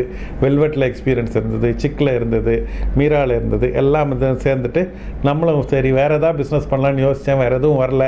சரி இதுவே வந்து சேஃபாக இருக்கட்டும், முதல் பிஸ்னஸ் ஆரம்பிக்கிறோம், ரொம்ப ரிஸ்க்காக இருக்கக்கூடாதுன்னு சொல்லிட்டு நான் வந்து ராகா ஹெர்பல் பவுடர் அப்படின்னு சொல்லி ஒரு herbal சிக்கக்காய் powder, herbal hibiscus powder இப்படின்னு சொல்லி 2 வேரியண்ட்டோட வந்து லான்ச் பண்ணி அது வந்து மார்க்கெட்டில் போட்ட பரபரப்பாக வந்து போச்சு. அதில் வந்து அந்த விளம்பர யுக்தி வந்து ரொம்ப இது பண்ணப்பட்டது, பாராட்டப்பட்டது. அதாவது வந்து இந்த விளம்பரத்தை போட்டுட்டு எவ்வளோ முறை ராகா வருது அப்படின்னு நீங்கள் பார்த்து நீங்கள் சொல்லணும். வாட்ச் அண்ட் வின் கான்டெஸ்ட் அப்படின்னு போட்டுட்டு அந்த இது போட்டேன். அப்போ தான் சன் டிவி, ராஜ் டிவி அதெல்லாம் வந்து புது டைம். அதனால் நம்ம விளம்பரம் வந்து நீங்கள் சன் டிவியில் போட்டிங்கனாவே தமிழ்நாடே வந்து பார்க்கும். அந்த மாதிரி இதில் வந்து இந்த மாதிரி போட்டுட்டு வாட்ச் அண்ட் வின் கான்டெஸ்ட் அப்படின்னு போட்டவுடனே எல்லோரும் வந்து பார்த்துட்டு இந்த ஆடு வேலை ரொம்ப பிரமாதமாக இருக்கும். அந்த ராகான்னு பாடுறது நான் தான் ஹரிஹரனை வந்து ஏஆர் ரஹ்மானுக்கு இன்ட்ரடியூஸ் பண்ணுறேன். அந்த பாட்டு பாடினது வந்து ஒரு சிங்கர் ஹரிஹரன். அதில் தான் அந்த பாட்டை கேட்டுட்டு தான் அவர் யாருன்னு சொல்லி அவர் ஏஆர் ரஹ்மான் வந்து அந்த அவருக்கு அவருடைய இதுக்கு அதுக்கப்புறம் ஹரிஹரன் நிறைய தமிழ் பாட்டு நிறையா இது பண்ணுவார். அந்த மாதிரியான அந்த ராகா பாட்டு வந்து அந்த இது லான்ச் பண்ணுறோம். முதல் வருஷம் வந்து நான் 5 கோடின்னு வச்சுருந்தேன்னா முதல் வருஷம் வந்து 1,60,00,000 வந்து பிஸ்னஸ் பண்ணோம். 2வது வருஷம் வந்து எனக்கு வந்து சாட்டிஸ்ஃபை இல்லை, ஏன்னா நான் 5 கோடின்னு பெஞ்ச் மார்க் பண்ணிட்டேன். 2வது வருஷம் வந்து ப்ராடக்டை வந்து ஆந்திராவில் லான்ச் பண்ணேன், தமிழ்நாடு ப்ளஸ் ஆந்திரா. அப்போ வந்து 4 கோடி ரூபா பிஸ்னஸ் பண்ணேன். 3வது வருஷம் வந்து கர்நாடகாலையும் கேரளாலையும் லான்ச் பண்ணேன், 6 கோடி ரூபா பிஸ்னஸ் பண்ணிட்டேன். ஸோ 3 வருஷத்தில் 6 கோடி ரூபா பிஸ்னஸ்ஸு. ஒரு 30 வயசு பையன் அப்படியே லைஃப்பில் வந்து அப்படியே வந்து என்ன அந்த க்ளவுட் 9ல் இருக்கிற மாதிரி ஒரு ஃபீலு. அப்படி வந்து ஒரு பரபரப்பாக வந்து அந்த லெவலுக்கு போயாச்சு. அதுக்கு மேலே எனக்கு அந்த இன்ட்ரெஸ்ட் போயிடுச்சு. ஏன்னா அது வரைக்கும் வந்து யாருக்கோ ஏதோ ப்ரூவ் பண்ணணும்னு, எங்கள் அண்ணாவோட எனக்கும் பிஸ்னஸ் பண்ண தெரியுமா அப்படின்ற ஒரு அந்த உந்துதல், அந்த எனர்ஜி உள்ளே இருந்தது. அந்த எனர்ஜி போன அப்புறம் நான் கொஞ்சம் அப்படியே லைஃப்பை ரிலாக்ஸ் பண்ண ஆரம்பிச்சிட்டேன். அதுதான் வந்து நான் வந்து கற்றுக்கணும். இப்போ வந்து திரும்பி பார்த்தா அதோட பாடம். அதான் ப்ரெஷர் குக்கரில் வந்து எப்போ எவ்வளோ ப்ரெஷர் இருக்கோ அப்போ தான் அது குக் ஆகும். அதே மாதிரி மனிதன் வந்து எவ்வளோ வந்து ப்ரெஷர்லேயே ஆப்ரேட் பண்ணுறாங்களோ அப்போ தான் அவங்க வந்து மேலே வர முடியும். எப்போ அவர் கொஞ்சம் ரிலாக்ஸ் பண்ணுறாரோ அப்போ அந்த ரிலாக்ஸேஷன் வந்து அவர் அப்படியே வந்து கீழே தள்ளிடும். அதாவது ஜேம்ஸ் ஆலன் ரொம்ப அழகாக சொல்லுவார், கஷ்டப்பட்டு சம்பாதித்த வெற்றி சரியாக கண்காணிக்கப்படவில்லை என்றால் ஆங்கே தோல்வியின் விதைகள் ஊன்றப்பட்டு இருக்கிறது அப்படின்னு சொல்லுவார். அதுதான் வந்து நடந்தது. அந்த 3 வருஷம் பண்ணி 6 கோடி பண்ண அப்புறம் நான் இப்படி ரிலாக்ஸ் பண்ணிவிட்டு, சரி நான் இதுக்கு மேலே வந்து அப்படி கொஞ்சம் ஜாலியாக ஃபேஷன் ஷோ, அதுக்கப்புறம் வந்து இது பார்ட்டி, அதுக்கப்புறம் வந்து கார்ஸு, இது ப்ரெஸ் மீட்டு, இப்படியெல்லாம் வந்து இது பண்ணோடனே என்னோட டிஸ்ட்ராக்ட் ஆகிட்டேன். நான் டிஸ்ட்ராக்ட் ஆகிட்டு என்னால் வந்து என்ன பண்ணுறதுன்னு தெரில. அடுத்து வந்து நான் வந்து ஒரு இது ஒன்று பண்ணேன், என்ன சொல்கிறது, எதாவது மாற்றி பண்ணும் அப்படின்னு சொல்லிட்டு வந்து ஒரு மவுத் ஃப்ரெஷ்னர், இந்த நெல்லிக்காய் மவுத் ஃப்ரெஷ்னர் அப்போ ரொம்ப பாப்புலராக இருந்தது, அது ஒன்று லான்ச் பண்ணேன். அது ஒரு ஃபெயிலியர் ஆச்சு. அதுக்கு அடுத்து வந்து இந்த ராகா பவுடரை வந்து நேஷ்னல் ஆக்குவோம் அப்படின்னு சொல்லி ஒரு பெரிய மார்க்கெட் ரிசர்ச்லாம் பண்ணி அதுக்கு வந்து ஒரு 10 லட்ச ரூபா செலவு பண்ணி நான் ரொம்ப நல்லா போகும் அப்படின்னு சொல்லி இந்த ஹென்னா வச்சு பண்ணுங்க அப்படின்லாம் சொன்னாங்க. அதெல்லாம் வச்சு நேஷ்னலாக பண்ணலான்னு சொல்லி லான்ச் பண்ணேன். அது ஒரு ஃபெயிலியர் ஆகிடுச்சு. அதுக்கப்புறம் வந்து ராகா ஹைபிஸ்கஸ் ஆயில், அது வந்து செம்பருத்தி போட்டு தேங்காய் எண்ணெய் போட்டால் ரொம்ப பாப்புலராக இருக்கும்னாங்க. அது ஒன்று பண்ணால் அது 3வது ஃபெயிலியர் ஆகிடுச்சு. என்னடா இது இப்போ தொடர்ந்து ஃபெயிலியர் ஆகுது அப்படின்னு சொல்லி என்ன பண்ணுறதுன்னு தெரியாமல் டீமை கூப்பிட்டு என்னப்பா பண்ணலாம் அப்படின்னு சொல்லி கேட்டபோது அவங்க சொன்னாங்க, இந்த ராகா பவுடரை வந்து ஒரு இதில் போட்டு ஒரு கப்பில் போட்டு அதுக்கப்புறம் அது தண்ணி ஊற்றி அதை பேஸ்ட் ஆக்கி அதுக்கப்புறம் தலையில் போடுறதெல்லாம் வந்து இந்த வெறும் இந்த ட்ரெடிஷ்னல் விமனுக்கு தான் சூட் ஆகுது. இன்றைக்கெல்லாம் பெண்கள்லாம் மாறிட்டு வராங்க, ஆண்களுக்கு அது பிடிக்கவே மாட்டேது. ரெடி டு யூஸ் ப்ராடக்ட் எதாவது இருந்தால் சொல்லுங்கள் அப்படின்னாங்க. எனக்கு அப்புறம் என்ன ஒரு ஐடியா வந்துச்சு, ஏன் இதை பேஸ்ட் ஃபார்மில் போடக்கூடாது அப்படின்னு சொல்லி ராகா ப்ளஸ்ன்னு பேர் வச்சு அதை ஒரு பேஸ்ட் ஃபார்ம் ஆஃப் பவுடர் ஒரு டியூப்பில் பேக் பண்ணி அழகாக பண்ணி அதை லான்ச் பண்ணேன். தேங்க் காட் அது சூப்பர் சக்ஸஸ் ஆகிடுச்சு. அப்படியே அப்பா ஐ வாஸ் வெரி ரிலீவ்டு. ஏன்னா தொடர்ந்து ஒரு 3-4 ஃபெயிலியரை பார்த்து அதுக்கப்புறம் ஒரு சக்ஸஸ் பார்த்த உடனே ரொம்ப அப்படியே அப்படியே ஒரு காணல் நீர் இது மாதிரி இருந்தது. வெரி குட், தேங்க்யூன்னு சொல்லிட்டு இருந்தேன். ஒரு 6 மாதம் கழிச்சு ஃபோன் வருது, திருச்சியிலேருந்து ஒரு ஸ்டாக்கிஸ் கூப்பிட்றாரு. இந்த மாதிரி ஏதோ ஒரு கஸ்டமர் கம்ப்ளைண்ட் வந்திருக்கு, நிறையா வந்திருக்கு, என்னன்னு சொல்லி வந்து பாருங்கன்னாரு. அங்கே போனால் நாங்கள் க்ரீன் கலரில் இருந்தது பேக் பண்ண ப்ராடக்ட் இப்போ பிளாக் கலர் ஆகிடுச்சு. என்ன பண்ணுறது, எப்படி பதில் சொல்கிறதுன்னு தெரியல. சென்னைக்கு வந்தேன், நிறைய எல்லா சைட்ல இருந்தும் கால் வர ஆரம்பிச்சது. அப்புறம் வந்து நான் பயந்துட்டேன். நான் அதுதான் எனக்கு இன்னொரு கிடைச்ச லெசன். அதாவது நீங்கள் வந்து பயப்படக்கூடாது. நீங்கள் பயந்துட்டீங்க அது அப்படின்னு சொன்னால் வாழ்க்கை முடிஞ்சு போச்சு. அதாவது அந்த எந்த பயப்படாமல் இருந்தீங்க அப்படின்னு சொன்னீங்கன்னா ஃபேஸ் த ஃபியர் உங்களை பார்த்து பயந்து ஓடிடணும். இல்லை நீங்கள் வந்து நீங்கள் பயந்தீங்கன்னா உங்களை வந்து புலிவாலை பிடிச்ச கதையாக தான். அந்த மாதிரி அந்த டைமில் நான் வந்து இன்றைக்கி பார்த்தீங்கன்னா திரும்பி பார்த்தா நான் அதை ஒன்று கரெக்ட் பண்ணணும் அப்படின்னு சொல்லி நான் ஆசைப்படுவேன். நான் அந்த மாதிரி வந்து அந்த பார்த்து பயந்துட்டு நான் வந்து என்ன பண்ணிட்டேன், ஓஹோ இதுக்கு மேலே ஒன்றும் பண்ண முடியாது அப்படின்ற மாதிரி ஒரு இது பண்ண ஆரம்பித்தேன். நான் அப்போ வந்து என்னுடைய வாழ்க்கையில் வந்து 2 விஷயம் நடந்தது. அது 2 விஷயந்தான் திரும்பவும் டிஃபைனிங் மூமெண்ட் ஆகுது. ஒன்று வந்து நல்ல விஷயம், இன்னொன்று வந்து கெட்ட விஷயம். நல்ல விஷயம் வந்து உங்களுக்கு வந்து அப்புறம் சொல்கிறேன். நான் முதல்ல கெட்ட விஷயத்தை சொல்லிடுறேன். கெட்ட விஷயம் வந்து அதாவது நம்மெல்லாம் வந்து Indians, we are all good people. நம்ம வந்து we are God fearing people. அதாவது கடவுளை பார்த்து நம்ம வந்து பயப்படுவோம். நம்ம கடவுளை வந்து நம்ம will not God loving people கிடையாது. நமக்கு வந்து நாளைக்கு வந்து எக்ஸாம் இருக்குன்னா வந்து பிள்ளையாருக்கு வந்து தேங்காய் உடைச்சா பிள்ளையார் வந்து எக்ஸாம் எழுதுவார் அப்படின்னு நம்புகிற குரூப் நம்ம. அதாவது எதாவது பிரச்சனைன்னா சாமி கும்பிடு அப்படின்னு சொல்லி வந்து அந்த இதில் வந்து அந்த சாமி வந்து நம்மளுடைய பிரச்சனையெல்லாம் பார்த்துக்குவார் அப்படின்னு சொல்லி வந்து சாமியை நம்புறது. இப்படி ஏதாவது வந்து வெளியேந்து ஒரு சக்தி இருக்கும் அப்படின்ற மாதிரி ஒரு நம்ம தேடலில் இருப்போம். அந்த தேடலில் வந்து நம்ம இந்த இதில் வந்து நான் வந்து ஒரு பெரிய வந்து சபரிமலைக்கு ஐயப்பா டிவோட்டி ஆகிட்டேன். நிறைய வருஷம் சபரிமலைக்கு போய் சாமி கும்பிட்டு வந்து சாமி வந்து என் பிரச்சனையை போய் சொல்கிறது, இது பண்ணுறது, சாமி வந்து என் பிரச்சனையை சால்வ் பண்ணுவாருன்னு நம்புறது. இப்படி வந்து இருந்த நான் வந்து அந்த சாமி வந்து எந்த பிரச்சனையும் சால்வ் பண்ணல. அப்புறம் தான் வந்து நான் வந்து அதை வந்து புரிஞ்சுக்கிட்டேன். அதுக்கப்புறம் வந்து உங்களுக்கு அந்த டைம்லேயே நான் வந்து ஒரு ஆடியோ லேர்னிங்னு ஒரு புது பழக்கம் ஒன்று கற்றுக்கினேன். நான் அந்த ஆடியோ லேர்னிங் தான் என்னோடய வாழ்க்கையோடைய டேர்னிங் பாயிண்ட்டே. இந்த ஆடியோ லேர்னிங் திரும்ப கேட்டு அந்த பாசிட்டிவ் மோட்டிவேஷன் டாக்லாம் கேட்டுட்டு எப்படி மற்றவங்கள்லாம் பிரச்சனையை சமாளித்தாங்க, இவ்வளோ இதை விட மோசமாக இருந்ததெல்லாம் சமாளிச்சிருக்கிறாங்க, ஏன் நம்மளாலே முடியாது அப்படின்னு சொல்லி எனக்கு ஒரு உந்துதல் இருந்துகிட்டே இருந்தது. அந்த மாதிரி வந்து எனக்கு அந்த அப்போ வந்து சரி ராகா சோப்புன்னு ஒரு ப்ராடக்ட் ஒன்று லான்ச் பண்ணலான்னு சொல்லிட்டு ராகா சோப் ஒன்று லான்ச் பண்ணேன். அதுவும் ஃபெயிலியர் ஆகிடுச்சு.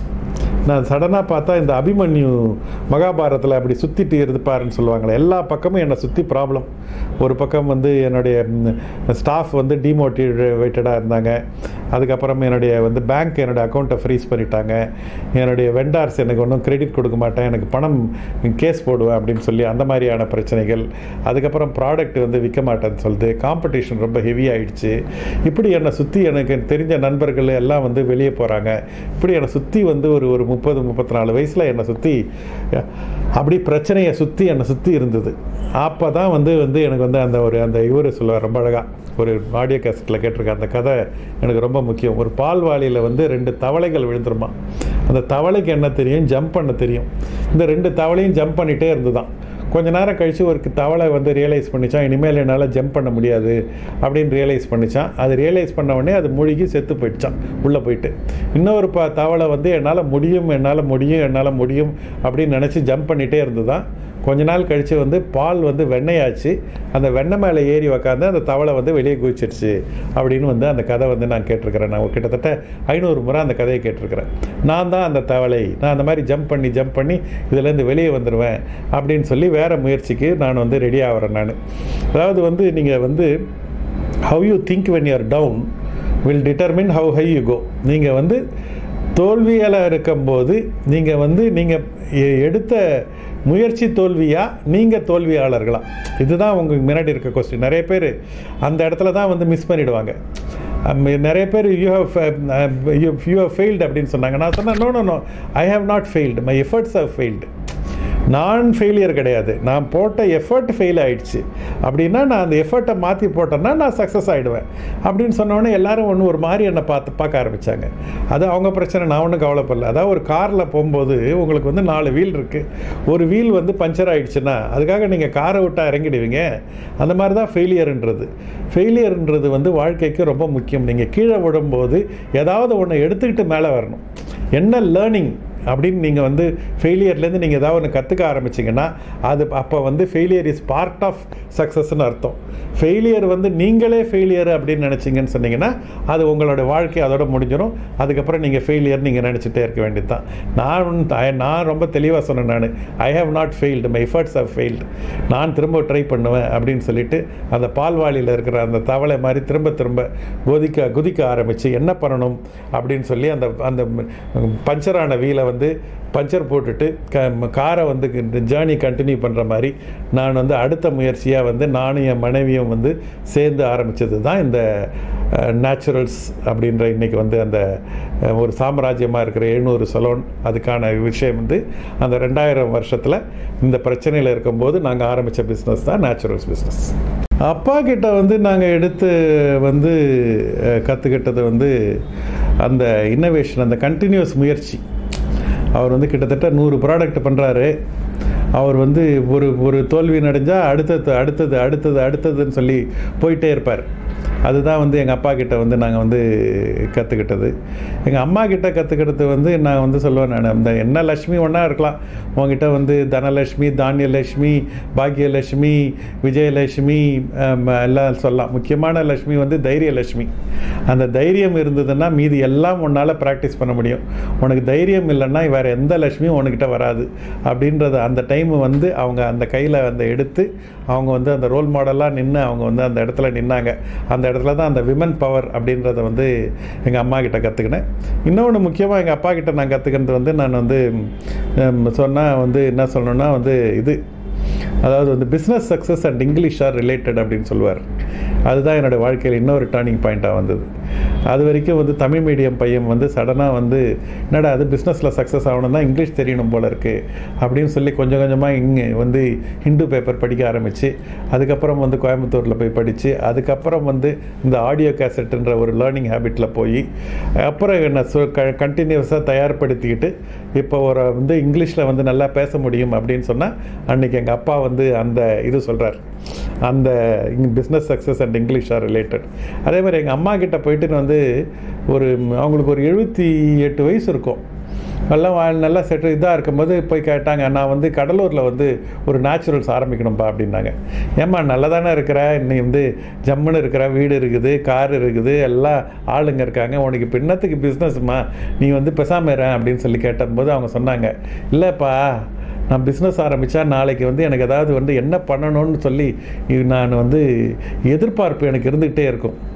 எனக்கு எதிர்பார்ப்பு இல்லைன்னா வந்து எனக்கு வந்து நாளைக்கு என்ன பண்ணணும்னு ஒரு பிரச்சனையோ ஒரு ஆப்பர்ச்சுனிட்டியோ ஒரு சேலஞ்சோ இல்லைன்னா என்னோடய வாழ்க்கை அப்படியே வெறுமையாக இருக்கும். அது இருக்கக்கூடாதுன்றதுனால தான் என்னோடய லைஃப் எக்ஸ்பேண்ட் ஆகும் அப்படின்னாங்க.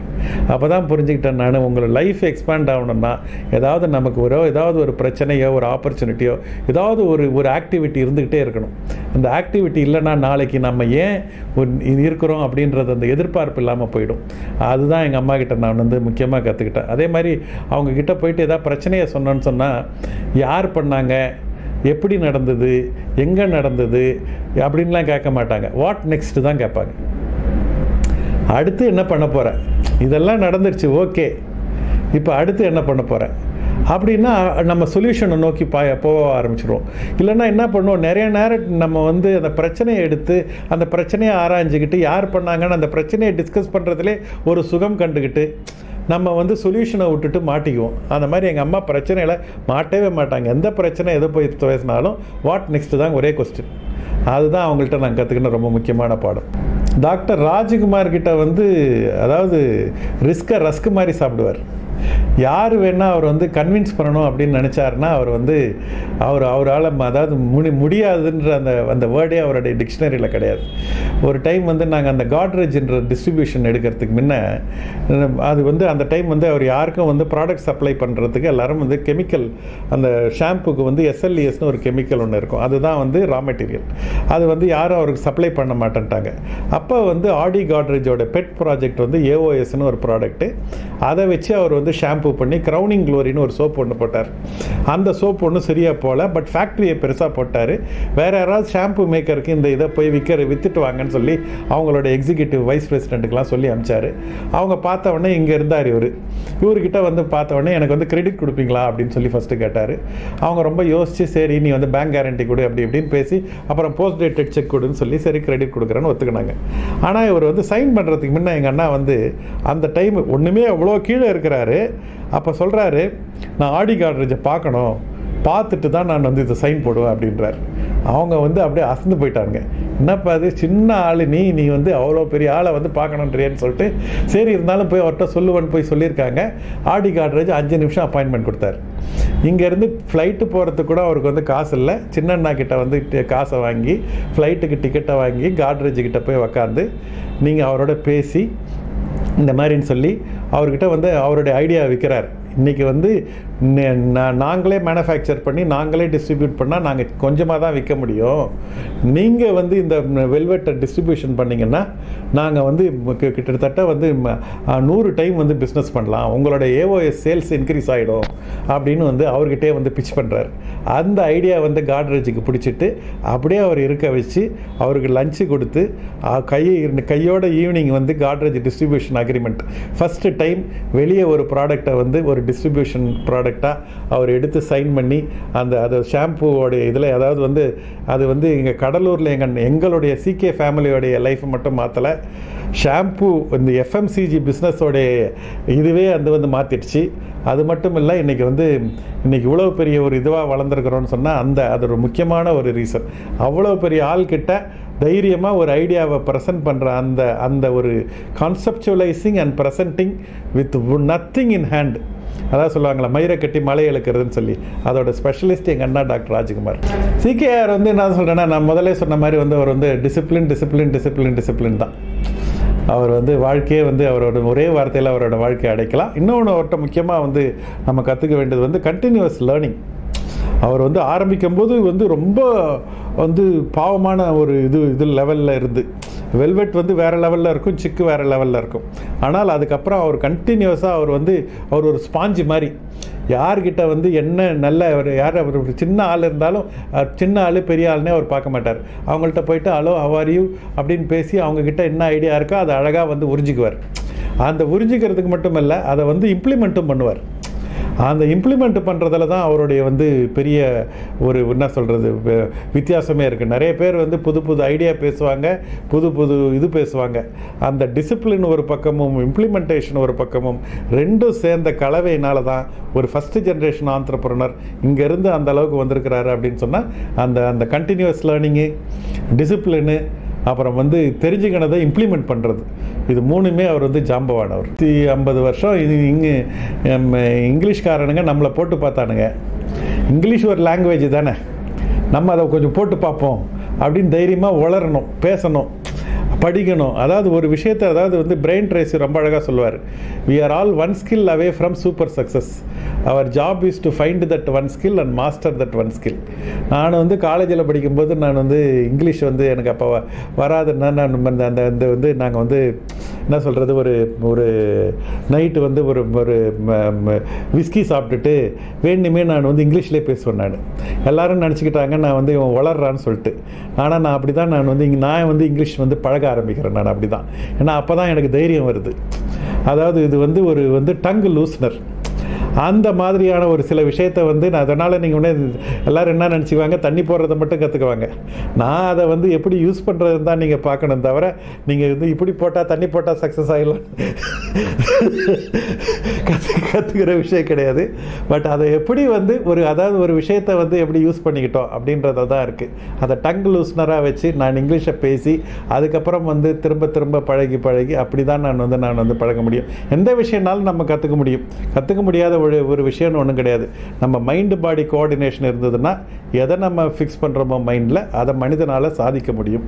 அது நாம் வந்து இங்கிலீஷ் தான் உங்களுக்கு தடை, அப்புறம் கருப்பாக இருக்கிறது தான் தடை, அப்புறம் வந்து கிராமத்தில் இருக்கிறது தான் தடை, இப்படி வந்து நம்மளை சுற்றி நிறைய நமக்கு வந்து தடை வந்து 1000 தடைகள் இருக்குது. ஆனால் ஜெயித்தவங்கெல்லாம் பார்த்தீங்கன்னு சொன்னீங்கன்னா அதெல்லாம் தாண்டி தான் அவங்க எல்லாருமே வந்திருக்கிறாங்க. அதனால தான் நம்ம வந்து ஹிஸ்ட்ரியை திரும்பி பார்க்கணும். அதில் இன்றைக்கி தீர்பாய் அம்பானி 9வது கிளாஸு, அவர் வந்து குஜராத்தி மீடியமு, ட்ராப் அவுட்டு, அப்போ பணமே கிடையாது, பெட்ரோல் பம்ப் பாயாக இருந்தவர் எப்படி வந்து ஒரு இந்தியாவுடைய ஒரு பிஸ்னஸ் சாம்ராஜ்யத்தை, அதுக்கு முன்ன வந்து டாட்டாவும் பிர்லாவும் தான் பிஸ்னஸ் மேனாக இருக்க முடியும் அப்படின்னு இருந்த ஒரு பிஸ்னஸ் சாம்ராஜ்யத்தை எப்படி வந்து தீர்பாய் அம்பானி வந்து உடைக்கிறாரு அப்படின்னு பார்த்தீங்கன்னா அந்த இடத்துல ஒரு சூட்சமாக இருக்குது. அவர் வந்து என்ன பண்ணுவாராம், அந்த பெட்ரோல் சவுதி அரேபியாவில் வந்து பெட்ரோல் போட்டுருப்பாராம் ஒரு காருக்கு. இன்னொரு ட்ராக்கில் ஒரு பெரிய கார் வருமா, எல்லாரும் அட்டண்டர்ஸும் அந்த காரை நோக்கி ஓடுவாங்களாம். இவர் பெட்ரோல் போட்டு முடிச்சுட்டு மற்ற கேட்பாரு, யார் அவர், எல்லோரும் ஓடுனீங்களா அப்படின்னு கேட்டவுடனே அவர்கிட்ட போய் சல்யூட் அடித்தா அவர் நிறைய டிப்ஸ் கொடுப்பாரு. அவர் பெரிய ஆயில் வெல் ஓனர் அப்படின்னு சொல்லுவாங்களாம். அதுக்கு தீர்பாய் சொல்லுவாராம், நான் ஒன்றும் சல்யூட்லாம் அடிக்க மாட்டேன், நானும் ஒரு நாள் ஆயில் வெல்ல ஓன் பண்ணுறேன் அப்படின்னு வரான். எல்லோரும் சிரிப்பாங்களாம், என்னடா ஒரு லூசு ஃபெல்லோன்னு சொல்லிட்டு. ஆனால் அவர் அது வந்து இது பண்ணி காமிக்கிறார்.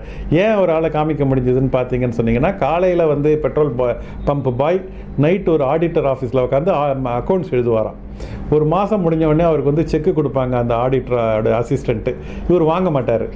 பையன் நல்லா வேலை செய்கிறான், அதிக சம்பளம் எதிர்பார்க்குறான் போல இருக்குன்ட்டு சீனியர்கிட்ட சொல்லி நீங்கள் பேசுங்க அப்படின்னு சொல்லி சீனியருக்கு வந்து கூப்பிடுவார். ஏன் தம்பி ஏன் செக் வாங்கிக்கல அப்படின்னு சொல்லி கேட்டவுடனே அதுக்கு தீர்பாய் சொல்வார், நான் இங்கே வந்து பணம் சம்பாதிக்க வரல, இங்கே நான் அக்கௌண்ட்ஸ் கற்றுக்கிறதுக்கு வந்திருக்கிறேன் அப்படின்னு சொல்லுவார். அந்த மாதிரி அந்த கற்றுக்கிறதுல இருக்கிற அந்த அர்ஜி தான் அந்த தீர்பாய் அம்பானின்ற அந்த லெவலில் வந்து உங்களுக்கு வந்திருக்கு. அந்த மாதிரி நிறைய வெற்றி பெற்றவர்களெல்லாம் நம்ம கூர்ந்து கவனித்தோன்னு சொன்னீங்கன்னா அவங்கவுங்க கிட்ட ஒரு ப்ளஸ் பாயிண்ட் இருக்கும். அந்த ப்ளஸ் பாயிண்ட்லாம் எடுத்து நம்ம அடுக்க ஆரம்பித்தோன்னு சொன்னால், நம்ம சிச்சுவேஷனுக்கு ஏற்ற மாதிரி நம்ம அடாப்ட் பண்ணோன்னா எல்லாருமே வெற்றியாளர்கள் ஆகலாம்.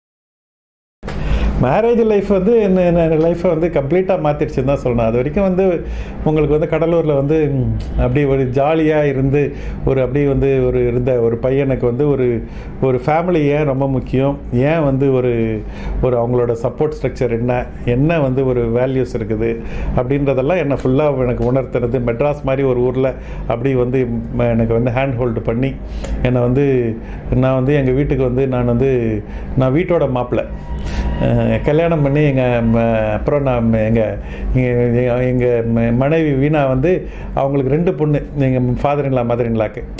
அதனால் வந்து எங்கள் அம்மா சொல்லிட்டாங்க, எனக்கு 4 பசங்க, அதனால் ஒரு பையனை நீங்கள் உங்கள் வீட்டிலே வச்சுக்குவாங்கன்னு சொல்லிட்டாங்க. அது இன்னும் எனக்கு ரொம்ப ஒரு முக்கியமான விஷயம். என்னை பொறுத்தவரை இந்தியா மாதிரி ஒரு சமுதாயத்தில் வந்து ஒரு ஆண் தான் வந்து பெண் வீட்டுக்கு போகணும். அதுதான் வந்து கரெக்ட். ஏன்னா இன்றைக்கி பெண் வந்து திடீர்னு வந்து இப்போ அது வரைக்கும் வந்து ஆக்சுவலாக வந்து ஒரு பெண்ணுக்கு வந்து ஆரம்பிக்கும் போதே வந்து சோன்ஸ் அப்பா பேர் வந்து கூட இருக்கும்.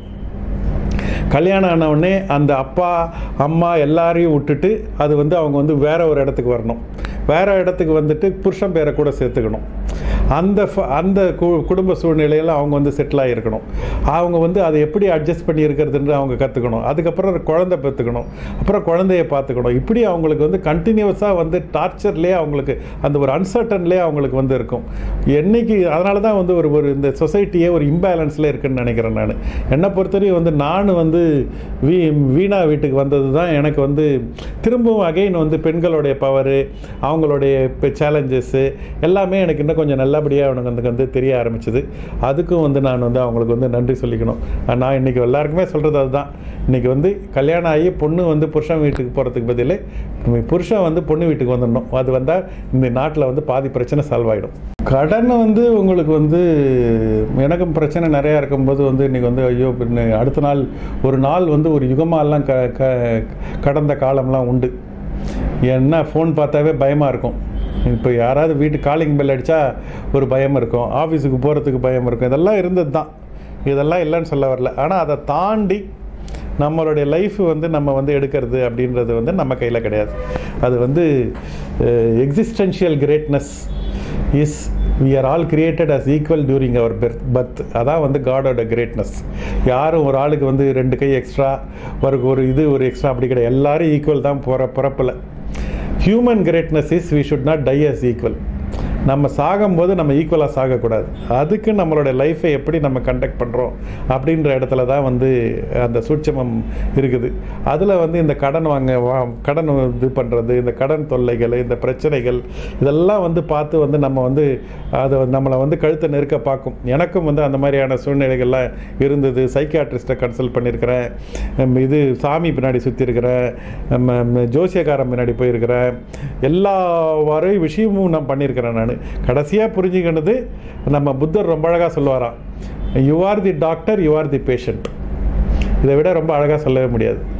என்னைக்கு நம்ம எல்லாம் வந்து you are the doctor, you are தி பேஷண்ட்னு நமக்குள்ளேயே நம்மளை சால்வ் பண்ணுற அந்த பவர் நமக்கு இருக்குது அப்படின்னு நம்ம புரிஞ்சுக்கிட்டு கொஞ்சம் டைம் ஆகும். நம்ம ஓவர் நைட் ஒபாமா ஆகணும்னு நம்ம எதிர்பார்ப்போம். அப்படி இல்லாமல் சில டைம் எடுக்கும் அப்படின்றத கொஞ்சம் புரிஞ்சுக்கிட்டு கொஞ்சம் வந்து நம்ம கொஞ்சம் வந்து பல்ல கடிச்சிட்டு இருக்கணும்.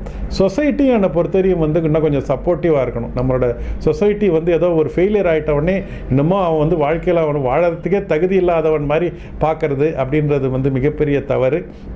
கவர்மெண்ட்டும் இந்த மாதிரி வந்து டைமில் வந்து ஹெல்ப் பண்ணாமல் அவங்க வெறும் அவங்கள டேக்ஸ் கலெக்ட் பண்ணுறதுல தான் வந்து அவங்க இருக்கிறாங்க. அதுவும் ஒரு மிகப்பெரிய தவறு. என்றைக்கு வந்து கவர்மெண்ட்டு பீப்புளு எல்லாரும் வந்து அவங்க வந்து சொசைட்டி எல்லாம் மாறணும். இந்தியாவில் மிகப்பெரிய பிரச்சனை என்னன்னு பார்த்தீங்கன்னா R&D அப்படின்னு சொன்னீங்கன்னா ரிசர்ச் அண்ட் டெவலப்மெண்ட்டு. இங்கே ரிசர்ச்சுக்கு வேலையே கிடையாது. ஏன்னா ரிசர்ச்சுன்னு நீங்கள் பண்ண ஆரம்பிச்சிங்கன்னா ஃபெயிலியர் ஆகும்.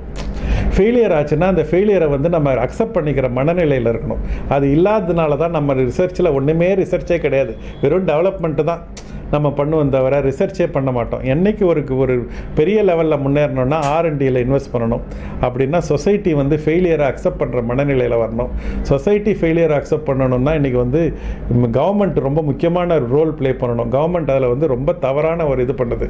சாதாரண காலத்தில் இந்தியாவில் பிஸ்னஸ் பண்ணாவே பிஸ்னஸ் மேனுக்கெல்லாம் வந்து நம்ம வந்து பத்மஸ்ரீ கொடுத்துடணும். இந்த கொரோனா காலத்தில் பிஸ்னஸ் பண்ணுறவங்களுக்கெல்லாம் பாரத் ரத்னாவே கொடுத்துடணும். அந்த மாதிரியான ஒரு கஷ்டமான காலத்துலேயும் கவர்மெண்ட் வந்து வெறும் பெட்ரோல் பிரைஸையும் டீசல் பிரைஸையும் இன்க்ரீஸ் பண்ணி எப்படி ஜிஎஸ்டியில் பணம் வாங்கலாம், எப்படி வந்து ஆந்திரப்ரனரை நசுக்கலாம் அப்படின்றதுல தான் வந்து கவனம் செலுத்துகிறாங்க தவிர அவங்களுக்கு எந்த விதத்தில் ஹெல்ப் பண்ணுற மாதிரி யாரும் ஒன்றும் பார்க்குறதே கிடையாது. நான் வந்து இந்த டைம் வந்து ஒரு ஐஏஎஸ் ஆஃபீஸரை சந்தித்து இந்த கொரோனா காலத்தில் நான் வந்து 20 வருஷமாக கம்பெனி நடத்துகிறேன், நான் வந்து மாதம் 5ஆம் தேதி சம்பளம் கொடுத்துருவேன், இப்போ ஒரு 6 மாதம் ஆயிடுச்சு, என்னால் முடியல, என் பிஸ்னஸ் மோஸ்ட் அஃபெக்டடு, எனக்கு வந்து இந்த மாதிரி இருக்குது, எனக்கு வந்து உங்களோட ஹெல்ப் வேணும், என்ன மாதிரி நீங்கள் ஹெல்ப் பண்ண முடியும் அப்படின்னு சொல்லி நான் அவர்கிட்ட வந்து இது பண்ணி கேட்குறேன். நான் அவர் சொல்கிறாரு, உன்னால் சம்பளம் கொடுக்க முடியலன்னா நீ எதுக்கு வந்து கம்பெனி நடத்துகிறேன்னு கேட்குறாரு. இவ்வளவு தான் வந்து ஒரு ஆஃபீஸரோடைய வந்து அந்த ஒரு ஆந்திரப்ரனரோட ஒரு பெயின், ஒரு கஷ்டம், எதுவுமே தெரியாது. ஏன்னா அவங்களுக்கு ஒன்றும் கட் பண்ணல சம்பளம். இன்னைக்கு கொரோனா காலத்தில் கவர்மெண்ட் ஆளுங்களுக்கு, அரசியல் இவங்கெல்லாம் பியூரோக்ராட்ஸுக்கெல்லாம் சம்பளத்தை கட் பண்ணியிருந்தா இந்த மாதிரி பேசுவாங்களா? இந்த மாதிரி இதுதாங்க நடக்கிறது பிரச்சனை. இன்றைக்கி ஒரு ப்ரைவேட் இதுன்னா எல்லா பிரச்சனையும் நம்மளே பார்க்கணும், நம்மளே சால்வ் பண்ணணும், நம்மளே அடிப்படணும். ஆனால் வந்து கவர்மெண்ட் ஆஃபீஸர்ஸுக்கு இது எந்த பிரச்சனையும் கிடையாது. இது எந்த விதத்தில் நியாயம்னு கேட்குறேன் நான். சினிமா வந்து எனக்கு வந்து கமல்ஹாசனோட மிகப்பெரிய ரசிகர். சின்ன வயசுலேருந்தே கமல்ஹாசன்றது ஒரு என்ன சொல்கிறது, அவருடைய ஆக்டிங், அவருடைய மகாநதி படம் அதெல்லாம் நிறையா வந்து வறுமை நிறம் சிகப்பு அப்படின்னு சொல்லி அப்போல்லாம் வந்து அந்த காலத்துலலாம் வந்து கமல் ரசிகராக இருந்தால் ரஜினி பிடிக்கக்கூடாது அப்படின்னு ஒரு காலகட்டம் இருந்தது. ஆனால் ஒரு காலத்துக்கு மேலே நம்ம ஒரு 30, 35, 40 வயசு ஆனப்புறம் கமல்ஹாசன் படமும் பிடிக்கும், ரஜினிகாந்த் படமும் பிடிக்கும். அந்த மாதிரி வந்து இது வந்துடுச்சு. பட் கமலோட ஆக்டிங்கும் கமலோடைய வந்து ஒரு வித்தியாசமான முயற்சிக்கு வந்து என்றைக்குமே வந்து ஒரு மிகப்பெரிய ரசிகராக வந்து நான் இருந்திருக்கிறேன். அவர் ஒரு லெஜெண்டரி ஆக்டர். அதில் ஒன்றும் எந்தவித அவருக்கு ஈக்குவல் தமிழ்நாட்டிலே தெரியல, உலகத்திலே தெரில. மிகப்பெரிய இந்தியாவை பொறுத்தவரையும் மிகப்பெரிய ஆக்டர். அவர் தான் என்னுடைய சினிமா இதுக்கு வந்து எனக்கு ரொம்ப பிடிச்சவர். வெளியேந்து பார்க்கும்போது வேறு மாதிரியும், உள்ளே போய் பார்த்த உடனே வேறு மாதிரியும் இருக்கிறதுன்றது ரொம்ப அழகாக வந்து புரிஞ்சுது. அரசியல்ன்றது வந்து இன்றைக்கி எல்லாரும் பண்ணணும். அதாவது காந்தி வந்து சவுத் ஆஃப்ரிக்காவில் வந்து ட்ரெயினில் போயிட்டுருக்கும்போது அவரை ட்ரெயின்லேருந்து தள்ளி விடுவாங்க. அவர் தள்ளி விடும்போது அதுதான் வந்து இன்றைக்கி ஃப்ரீ இந்தியா காணத்துக்கான அவர் கோவப்படுவார். அந்த கோவத்தை வந்து அவர் சேனலைஸ் பண்ணுறாரு. நம்ம ஃப்ரீ இந்தியாவில் இன்றைக்கி உட்காந்து பேசிகிட்ருக்குறோம். Anchor when channelized becomes a powerful force. Anger if not channelized becomes a frustration and eventually will become negative. நம்ம கோவப்படுறது வந்து மிகப்பெரிய ஸ்ட்ரென்த். அந்த கோவத்தை சேனலைஸ் பண்ணணும். அந்த சேனலைஸ் பண்ணாமல் அந்த கோவம் விட்டால் அது விரக்தி ஆகிட்டு அது வெறுமை ஆகிடும். அதுதான் வந்து இன்றைக்கி வந்து நடந்துட்டு இருக்குது. இன்றைக்கி வந்து அரசியல்வாதிங்க நம்மளை வந்து ஜாதி மேலேயும் ஜாதியாலையும் மதத்தாலையும் கேஷ் ஃபார் ஓட்டாலையும் நம்மளை வந்து பிரிச்சிட்ருக்கிட்டு அவங்க இருக்கிறாங்க. ஒரு 350 வருஷம் வந்து இந்த முகல்ஸும் வெள்ளைக்காரங்களும் நம்மளை கொள்ளை அடித்தாங்க. அடுத்த 74 வருஷம் நம்ம லோக்கல்காரங்க நம்மளை கொள்ளை அடிச்சுட்டு இருக்கிறாங்க. அதுக்கு வந்து நம்ம தான் காரணம். ஏன்னா நம்ம வந்து அரசியல் பக்கம் நம்ம போக மாட்டோம். அரசியல் வந்து நான் முதல்ல அரசியலுக்கு போனவொடனே கேட்டாங்க, ஏன்பா உனக்கு எதாவது பிரச்சனையா, உனக்கு நீ லூஸ் ஆகிட்டியா, நீ இல்லை பிஸ்னஸில் ஏதாவது ப்ராப்ளமா, இல்லை பிளாக்காக ஒயிட் ஆக்குறியா, நீ எதுக்கு வந்து அரசியலுக்கு போன, யாரும் நல்லவன் யாரும் அரசியலுக்கு போக முடியும்னு யாரும் உலகம் நம்ப மறுக்குது. ஆனால் அதே அரசியல்வாதிக்கு நின்று சல்யூட் அடிச்சுட்டு இருக்குது. இதுதான் வந்து நம்மளோட கண்ட்ரியோட மிகப்பெரிய ப்ராப்ளம். அந்த ப்ராப்ளத்திலேருந்து என்னைக்கு வந்து money and the power in the hands of good people will build a great country. Money and power in the hands of bad people will destroy a good country. இன்னைக்கு வந்து இந்தியாவில் நடந்துட்டு இருக்கிறது அதுதான். Money and power in the hands of bad people is destroying the good country because good people are staying away. It is not the violence of the bad people which destroy the society. It is the silence of the good people. Politics is not a bad place. It is filled by bad people because good people are staying away. என்னைக்கு வந்து இளைஞர்களும் என்னைக்கு பெண்களும் என்னைக்கு நல்லவர்களும் வந்து பாலிடிக்ஸுக்கு வராங்களோ அன்னைக்கு தான் வந்து நாடு வந்து மிகப்பெரிய முன்னேற்றம் வரும். அது வரைக்கும் இன்றைக்கி வந்து வேலை கிடைக்காதவன், வேறு வந்து எந்த தொழிலும் இல்லை, வேறு ஒன்றும் படிக்காதவன், தற்கொலை, இவங்கெல்லாம் வந்து அரசியலுக்கு வந்து அவங்களுக்கு வந்து பவரை கொடுத்தீங்கன்னா இது வந்து மங்கி கையில் வந்து லோடட் கன் கொடுத்த மாதிரி அது எந்த பக்கம் யாரை பார்த்து சுடுன்னே தெரியாது. அதுதான் இன்றைக்கி நடந்துட்டு இருக்குது. புதுசாக தொழில் ஆரம்பிக்கிறேன்னு, அதாவது வந்து ஒரு மரத்து மேலே 3 குரங்கு இருந்து தான் ஒரு குரங்கு வந்து அந்த மரத்துலேருந்து ஜம்ப் பண்ணணும்னு நினச்சி தான். இன்னும் எத்தனை குரங்கு இருந்தது அப்படின்னு சொல்லி கேட்பாங்க ஒரு கொஸ்டின். அதுக்கு ஆன்சர் வந்து சில பேர் 2ன்னுவாங்க, ஆக்சுவலாக வந்து 3. அந்த குரங்கு நினச்சிது, அவ்வளோதான், தவிர அது ஒன்றும் ஜம்ப் ஒன்றும் பண்ணல. அதை மாதிரி வந்து நினைக்கிறதுனால நீங்கள் ஒன்றும் சாதிக்க முடியாது. அதாவது இதுக்கு அப்துல் கலாம் ரொம்ப அழகாக சொல்லுவார், கனவு என்பது உன் தூக்கத்தில் வருவது இல்லை, எது உன்னை தூங்க விடாமல் இருக்கிறதோ அதுதான் உண்மையான கனவு. அந்த மாதிரி உனக்கு கனவு வருமா அப்படின்னா நீ எந்த பிரச்சனையை வேணால் நீ வந்து சால்வ் பண்ணி நீ வந்து இது பண்ணுவேன். நான் புதுசாக தொழில் தொடங்க நினைக்கிற இவங்க ஆண்டர்ப்ரனருக்கு நான் சொல்கிறது வந்து ஃபஸ்ட்டு எக்ஸ்பீரியன்ஸ் எடுத்துக்கோங்க. எக்ஸ்பீரியன்ஸ் இல்லாமல் வந்து நீங்கள் வந்து தொழில் தொடங்கிடாதீங்க. ஏன்னா ரொம்ப நாள் கழித்து சொசைட்டி வந்து முதல்ல வந்து எங்கள் காலத்தில் வந்து பேங்க்கில் வேலை செய்கிறாரா, ஐஏஎஸ் ஆஃபீஸரா, டாக்டரா, இப்படி இருந்தால் தான் வந்து பொண்ணு கொடுப்பாங்க. அதுக்கப்புறம் வந்து இன்ஜினியரான்னு சொல்லி ஒரு காலத்தில் இருந்தது. ஐடி கம்பெனியில் ஒர்க் பண்ணுறாப்லையா அப்படின்னு சொல்லி இன்ஃபோசிஸா விப்ரோவான்னு கேட்டிருந்த ஒரு காலம் உண்டு. இப்போ வந்து ஸ்டார்ட் அப் கம்பெனியாக பரவாயில்ல பொண்ணு கொடுக்கறதுக்கு தயாராக இருக்குது. அந்த மாதிரியாக இருக்கிற சொசைட்டி வந்து மாறி இருக்க டைமில் நீங்கள் சக்ஸஸ் ஆக வேண்டியது உங்களுடைய வந்து முக்கியமான ரெஸ்பான்சிபிலிட்டி. அதுக்கு நீங்கள் பண்ண வேண்டியது நீங்கள் தயார்படுத்திக்கணும். ஏதோ ஸ்டார்ட் அப் கம்பெனி ஆரம்பித்தோம், எடுத்தவொடனே வந்து ஒரு முன்னே வேல்யூவேஷன் வந்து யூனிக்கான் ஆகிடும், இந்த இவ்வளோ கோடி வந்துடும், நம்ம இது இப்படி கிடையாது. அது வாழ்க்கை. அது இதெல்லாம் வந்து சும்மா மத்தாப்புத்தனமான ஆசை.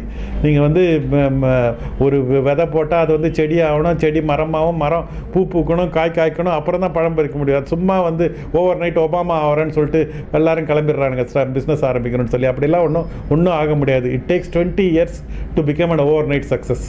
அந்த மாதிரி அந்த 20 வருஷம் நீங்கள் பாடுபடுறதுக்கு நீங்கள் தயாராக இருக்கீங்களா அப்படின்னு பார்த்துக்கோங்க. உங்களுக்கு எந்த பிஸ்னஸ் பிடிக்குதோ அந்த பிஸ்னஸில் முடிஞ்ச வரையும் எக்ஸ்பீரியன்ஸ் வாங்கிக்கோங்க. நான் எங்கள் 2 அண்ணா கூட ஒர்க் பண்ணது தான் எனக்கு மிகப்பெரிய எக்ஸ்பீரியன்ஸ். அதுதான் வந்து எனக்கு கை கொடுத்தது. எங்கள் ஊர் ரங்கநாதனுக்கு வந்து டாக்டர் ராஜ்குமாரோட ஒர்க் பண்ணது தான் அவரோட எக்ஸ்பீரியன்ஸு. இந்த மாதிரியான நிறைய பேர் எக்ஸ்பீரியன்ஸில் நம்ம கற்றுக்கலாம். நம்மளுடைய டைமை போட்டு நம்ம பணத்தை போட்டு செலவு பண்ணி நம்ம எக்ஸ்பீரியன்ஸை கற்றுக்க ஆரம்பித்தா அடுத்த ஃபெயிலியர் 2-3 ஃபெயிலியர் பார்த்தா நம்மளே ஃபெயிலியரானு நமக்கு சந்தேகம் வர ஆரம்பிச்சிடும். அந்த ஃபெயிலியரோட பர்சன்டேஜ் குறைக்கணும்னா கொஞ்சம் எக்ஸ்பீரியன்ஸ் எடுத்து அதுக்கப்புறம் அதை வச்சு நீங்கள் பிஸ்னஸ் ஆரம்பிங்கன்றது தான் நான் சொல்கிற கருத்து. Formal education will make you survive in life. Continuous education will make you fortune. If you want to earn more learn more. இந்த ஒரு லைனை எடுத்திங்கன்னா உங்கள் லைஃப் வந்து முடிஞ்சிடும். அதாவது எனக்கு வந்து அதான் எங்கள் அப்பா சொன்ன அந்த English success and business or கனெக்டடுன்றதுலேயும் திரும்ப இந்த ஆடியோ லேர்னிங் போட்டு கேட்டதுலேயும் என்ன நானே வந்து பிரச்சனையில் இருக்கும்போதும் அது வந்து என்னை வந்து வெளியே கொண்டு வரதுலேயும் என்னை வந்து ரொம்ப அதிகமாக உபயோகமாக இருந்தது இந்த இது தான். அதாவது ஜிம் ரான் அப்படின்னு சொல்லி ஒருத்தர் ரொம்ப அழகாக சொல்லுவார், you are an average of 5 people with whom you associate on a daily basis. நீங்கள் யார் உங்கள் 5 பேரோட நீங்கள் டெய்லி பழகிறீங்களோ டிவைடட் பை 5 இவ்வளோதான் நீங்கள். உங்களோட லைஃப் மாறணும்னா இந்த 5 பேர் மாறணும். இந்த 5 பேர் எப்படி மாறணும்? நீங்கள் படிக்கிற புக்கு, நீங்கள் பார்க்குற வீடியோ, கேட்குற ஆடியோ, இது வந்து எனக்கு வந்து மிகப்பெரிய ஹெல்ப் பண்ணிச்சு. அந்த மாதிரி திரும்ப நான் வந்து நிறையா புக்கு படிக்கிறதும் இதுவும் இந்த ஆடியோ கேட்குறதும் எனக்கு ஹெல்ப் பண்ணது. எனக்கு ரொம்ப பாதித்த புக்கு வந்து அந்த எண்ணங்கள்னு சொல்லி MS உதயமூர்த்தி எழுதின அந்த புக்கு நிறைய பேர் நான் கேள்விப்பட்டிருக்கிறேன். எல்லாருமே சொல்லுவாங்க எண்ணங்கள் புக்குன்னு.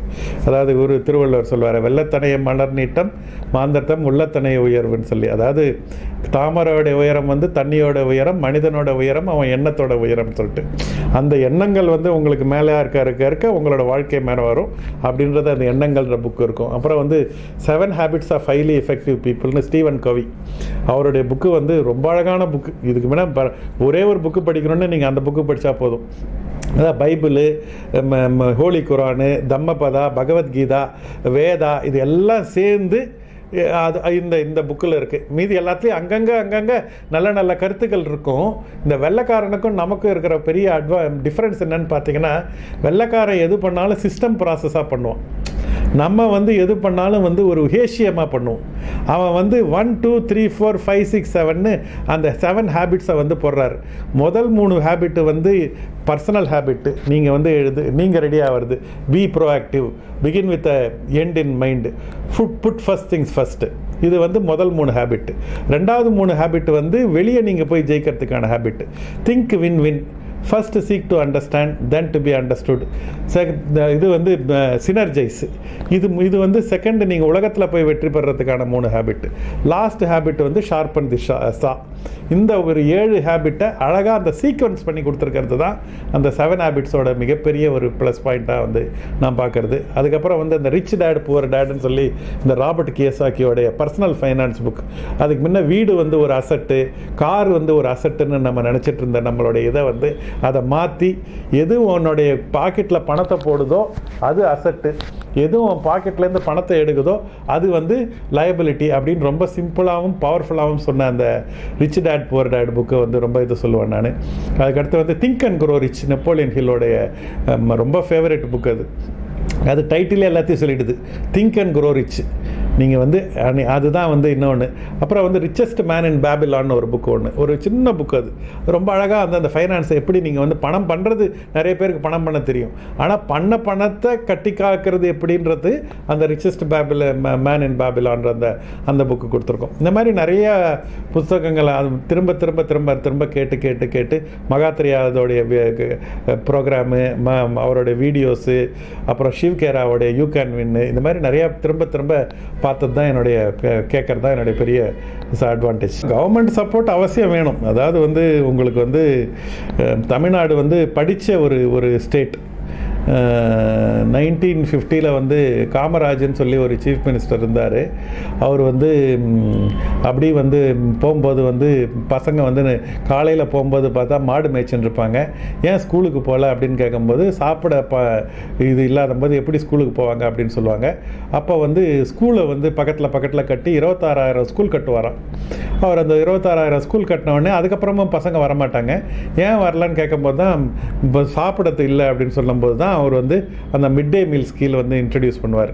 அப்போ அவர் போட்ட அந்த சீடு தான் வந்து அதுக்கப்புறம் வந்து கலைஞரும் உங்களுக்கு வந்து மற்ற திராவிட இவங்கெல்லாம் வந்து கொண்டு வந்த வளர்ச்சி வந்து நிறையா இன்ஜினியரிங் காலேஜாகவும் மெடிக்கல் காலேஜாகவும் மாறி எல்லாம் படித்த செகண்டரி எஜுகேஷனுக்கு ரொம்ப முக்கியத்துவம் கொடுத்து, ஹையர் எஜுகேஷனுக்கு முக்கியத்துவம் கொடுத்து, இன்றைக்கி வந்து நேஷனோட ஜிஆர்இ வந்து 26% இருக்கும்போது தமிழ்நாடு வந்து கிட்டத்தட்ட 50% கடந்து படித்த ஒரு சமுதாயமாக ஆயிடுச்சு. அதாவது டிரைவரோட பொண்ணும் ஒரு வீட்டில் வேலை செய்கிறவரோட பையனும் வந்து இன்றைக்கி இன்ஜினியரிங் படிச்சிருக்காங்கன்னா இந்த சேஞ்ச் வந்து தமிழ்நாட்டில் தான் நடந்திருக்கு.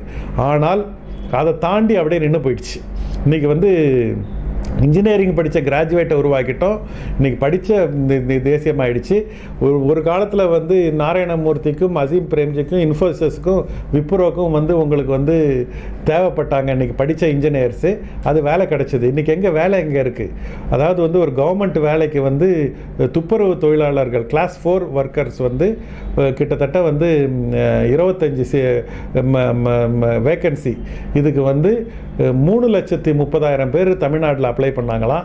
அதில் வந்து 1,50,000 பேர் வந்து இன்ஜினியர்ஸு, 30,000 பேர் வந்து பிஹெச்டி கிராஜுவேட்ஸு, 8ஆம் கிளாஸ் குவாலிஃபிகேஷன் தான் அவங்க கேட்டிருக்குது.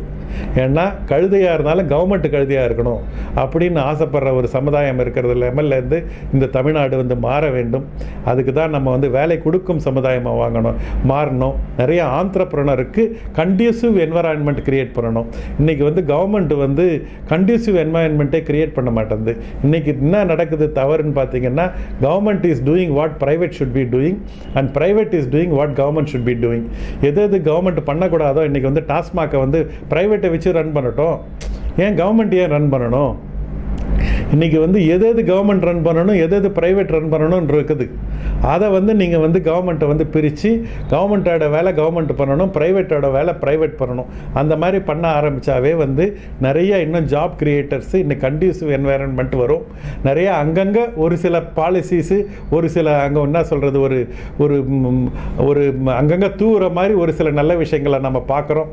ஆனால் கொஹரண்ட்டாக அந்த காலத்தில் வந்து பெரியார் திங்க் பண்ணி அதை அண்ணா கான்செப்டுவலைஸ் பண்ணி கலைஞர் வந்து இம்ப்ளிமெண்ட் பண்ண மாதிரி சமூக நீதி, அப்படின்ற ஒரு சைட்லேயும் கல்வின்ற காமராஜ்ன்ற ஒரு அந்த 2 பேர் போட்டோட 2 எஃபர்ட் தான் இன்றைக்கி தமிழ்நாடு இந்த அளவுக்கு மேலே இருக்குது. இதிலிருந்து அடுத்த லெவலுக்கு மேலே வரணும்னா ஜாப் கிரியேட்டர்ஸ் ஆண்டர்பிரனருக்கு கண்டிப்பாக இந்த தமிழ்நாடு மாறணும். அதுக்கு மாறுறதுக்கான எந்த ஒரு பெரிய எஃபர்ட்டும் எடுக்கிற மாதிரி எனக்கு தெரியல. அங்கங்கே ஒரு சின்ன சின்ன எஃபர்ட் எடுக்கிறாங்க, அப்படி தான் நடந்துட்டுருக்கு. அது வந்து மாறுறதுக்கு பேசிக்கலி சேஞ்ச் நடக்கணுன்றது தான் என்னுடைய எதிர்பார்ப்பு. அது நடந்தால்தான் பெங்களூரோ இருக்கலாம், ஏன் சிலிக்கான் வேலி கூட நம்ம கம்பீட் பண்ணலாம். எதுக்கு நம்ம பக்கத்து ஸ்டேட்டோட கம்பீட் பண்ணணும்? நம்ம சிலிக்கான் வேலியை விட பெட்டராக ஆகிறதுக்கான எல்லா தகுதியும் எல்லா இதுவும் நம்மக்கிட்ட இருக்குது. ஆனால் அது வந்து இந்த 3 பேரும் ஒன்றா சேரணும். அதாவது heart of an NGO plus a reach of a government and an efficiency of an entrepreneur combined together alone can create miracles. NGOவோட heart இருக்கணும். உண்மையாலுமே மனிதர்களை கீழே இருக்கிறவங்க மேலே கொண்டு வரணும்னு ஆசைப்படணும். கவர்மெண்ட்டில் இருக்கிறவங்க, பவரில் இருக்கிறவங்க, சொசைட்டி. அதுக்கப்புறம் வந்து ரீச் ஆஃப் அ கவர்மெண்ட் இருக்கணும். ஒரு NGOனால மினிமம் இம்பேக்ட் தான் பண்ண முடியும். வெறும் கவர்மெண்ட்டால் தான் பெரிய கை கவர்மெண்ட்டுக்கு தான் இருக்குது. அவங்களால தான் ஒரு இவ்வளோ பெரிய இது மேலே கொண்டு வர முடியும். ஒரு அமர்த்தியா சென் வந்து அவருடைய ஆர்டிக்கிளில் வந்து நோபல் லாரெட் வின்னர் வந்து போட்டிருக்கிறார். இந்த தமிழ்நாட்டில் வந்து தான் இந்த வந்து சமூக நீதி அப்படின்ற ஒரு இதை கையில் எடுத்து இவ்வளோ ஒரு லார்ஜ் பாப்புலேஷனை இவ்வளவு சின்ன காலகட்டத்தில் ஒரு 2 லெவல் மேலே கொண்டு வந்திருக்காங்கன்னா அது ஒரு மிகப்பெரிய அதிசயம். இது எல்லாரும் ஃபாலோ பண்ணணும் அப்படின்னு சொல்லியிருந்தார். அந்த மாதிரி வந்து இன்றைக்கி அடுத்த லெவலுக்கு எடுத்துகிட்டு போனோம்னா yesterday success cannot get today's applause. நேற்று நீங்கள் நல்லது பண்ணீங்க, வெரி குட், உங்களுக்கு கை தட்டியாச்சு, அதோட முடிஞ்சு போச்சு. நீங்கள் போன மேட்ச் நீ 2011 நான் வேர்ல்டு கப்பை வின் பண்ணேன்னு இன்றைக்கி தோனி சொன்னார்னா அவருக்கு யாரும் கை தட்ட மாட்டாங்க. போன மேட்ச்சில் என்ன பண்ண, அதான் பிரச்சனை. இன்றைக்கி மேட்ச்சில் நீ ஜெயிப்பியா? அந்த மாதிரி வந்து இன்றைக்கி தமிழ்நாட்டில் வந்து அந்த இது இருக்குதா, அந்த வில் பவர் இருக்குதா அப்படின்றது நமக்கு முன்னாடி இருக்க ஒரு கேள்வியாக இருக்குது. அந்த கேள்விக்கு வந்து நல்ல பதில், அதாவது சென்டர் அண்ட் ஸ்டேட். இதில் இன்னொரு ப்ராப்ளம் பார்த்திங்கன்னா எல்லா பவரும் வந்து சென்டருக்கு போயிடுச்சு. நம்ம யூனியன் ஆஃப் ஸ்டேட்டுன்னு நம்ம வந்து சொன்னாலும் ஆக்சுவலாக யூனியன் ஆஃப் ஸ்டேட்டு கிடையாது. மோஸ்ட் ஆஃப் தி பவர் எல்லாம் வந்து சென்டருக்கு போயிட்டு அங்கே சென்டரில் இருக்குது. State is operating only with minimum power. Luckily Tamil Nadu is a very flourishing state. நிறையா வந்து இருக்கிறதே வச்சு இன்னும் நிறைய நல்லது செய்ய முடியும். அது செய்யறதுக்கான அங்காங்கு ஒரு சில முயற்சிகள் இருந்தாலும் இது இன்னும் கொஞ்சம் வந்து டீப் ரூட்டடாக, அதாவது வந்து யாராவது உயிரை கொடுத்து அந்த மாதிரி வந்து பண்ண வேண்டிய ஒரு காலகட்டத்தில் இருக்கிறோம். பண்ணுறாங்களான்றது காலம்தான் பதில் சொல்லணும். அதாவது வந்து ஒரு சிஎம் வந்து ரொம்ப அழகாக சொன்னார், டூ ஆர் டை கிடையாது, டூ அண்ட் டை அப்படின்னு சொன்னார். அது உண்மையாலுமே அது நடந்ததுன்னா ஐ திங்க் நம்மளாம் எங்களை விட வந்து சந்தோஷப்படுற ஆளுங்க வேறு யாரும் இருக்க மாட்டோம். என்னுடைய ஆம்பிஷன் வந்து என்ன வந்து அதாவது இந்தியாவிலேருந்து வந்து உலகத்தில் நம்பர் 1 அப்படின்னு வந்து ஒரு 10 ஃபீல்டில் கூட நம்ம சொல்ல முடியாது. கிட்டத்தட்ட 20% ஆஃப் பாப்புலேஷன் ஆஃப் தி வேர்ல்டில் நம்ம இருக்கிறோம். எதில் நம்ம நம்பர் 1 இந்த சொல்ல முடியாது. ஏன்னா நமக்கு அந்த பெரிய ஆம்பிஷன், பெரிய ட்ரீமு, பெரிய விஷன் எல்லாருக்கூடயும் ஷேர் பண்ணணும்னு ஒன்றும் கிடையாது. அதாவது வந்து இங்கே வந்து நம்ம வந்து சரவண பவனை விடவா ரொம்ப அழகாக டேஸ்ட்டாக வந்து ஸ்டார்பக்ஸ் வந்து காஃபி போடுறாங்க இல்லையே. ஏன் ஸ்டார்பக்ஸ் எல்லா இடத்துலையும் இருக்குது? ஏன்னா அவன் காஃபி போடுறத சிஸ்டம்ஸ் ப்ராசஸ் ஆக்கியிருக்கிறான். நம்ம காஃபி போடுறத ஒரு சிதம்பரம் ரகசியம் ஆக்கிட்டோம். அங்கே தான் வந்து மாறுதல் இருக்குது. என்றைக்கு வந்து வெஸ்டர்னர்ஸை வந்து பார்த்து அவங்ககிட்ட இருக்கிறது நல்லதுன்னா நம்மக்கிட்ட இருக்கிற நல்லதுன்னா 2 ஒன்றா சேர்ப்போமா, இல்லை நம்ம பழைய காலத்து நம்ம வந்து சோழர் காலத்துலேயும் பாண்டியர் காலத்துலேயும் நம்ம அப்படி இருந்தோம் இப்படி இருந்தோம்னு சொல்லி நம்ம இன்னும் பழைய பெருமையை பேசிகிட்டு இருக்க போகிறோமா அப்படின்றதுல தான் இருக்குது. வெள்ளைக்காரங்கிட்ட நிறைய நல்ல விஷயங்கள் இருக்குது. அவங்க சொசைட்டியை வந்து பார்த்தீங்கன்னு சொன்னீங்கன்னா அவங்க வந்து சொசைட்டி ஓரியன்ட் பீப்புள். அவங்க சொசைட்டிக்கு ரொம்ப முக்கியம் கொடுப்பாங்க. அதாவது ரோட்டில் வந்து குப்பை போட மாட்டாங்க, சிக்னல்னா நிற்பாங்க.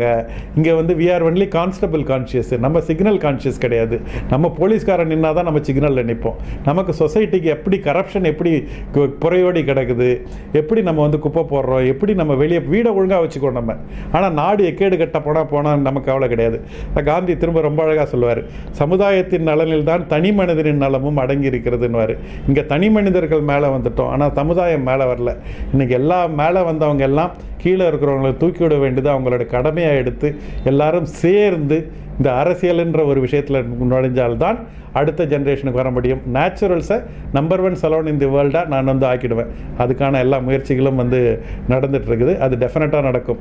ஆனால் அதே மாதிரி எல்லா ஃபீல்டுலேயும் இருக்கிறவங்க அவங்கவுங்க ஃபீல்டில் உச்சத்தை தொடணும் அப்படின்னு எல்லாரும் ஆசைப்பட்டு வேர்ல்டு நம்பர் 1 ஏன் இந்தியனால் முடியாது அப்படின்ற கொஸ்டின் நம்ம கேட்கணும். அது அவசியம் முடியும்.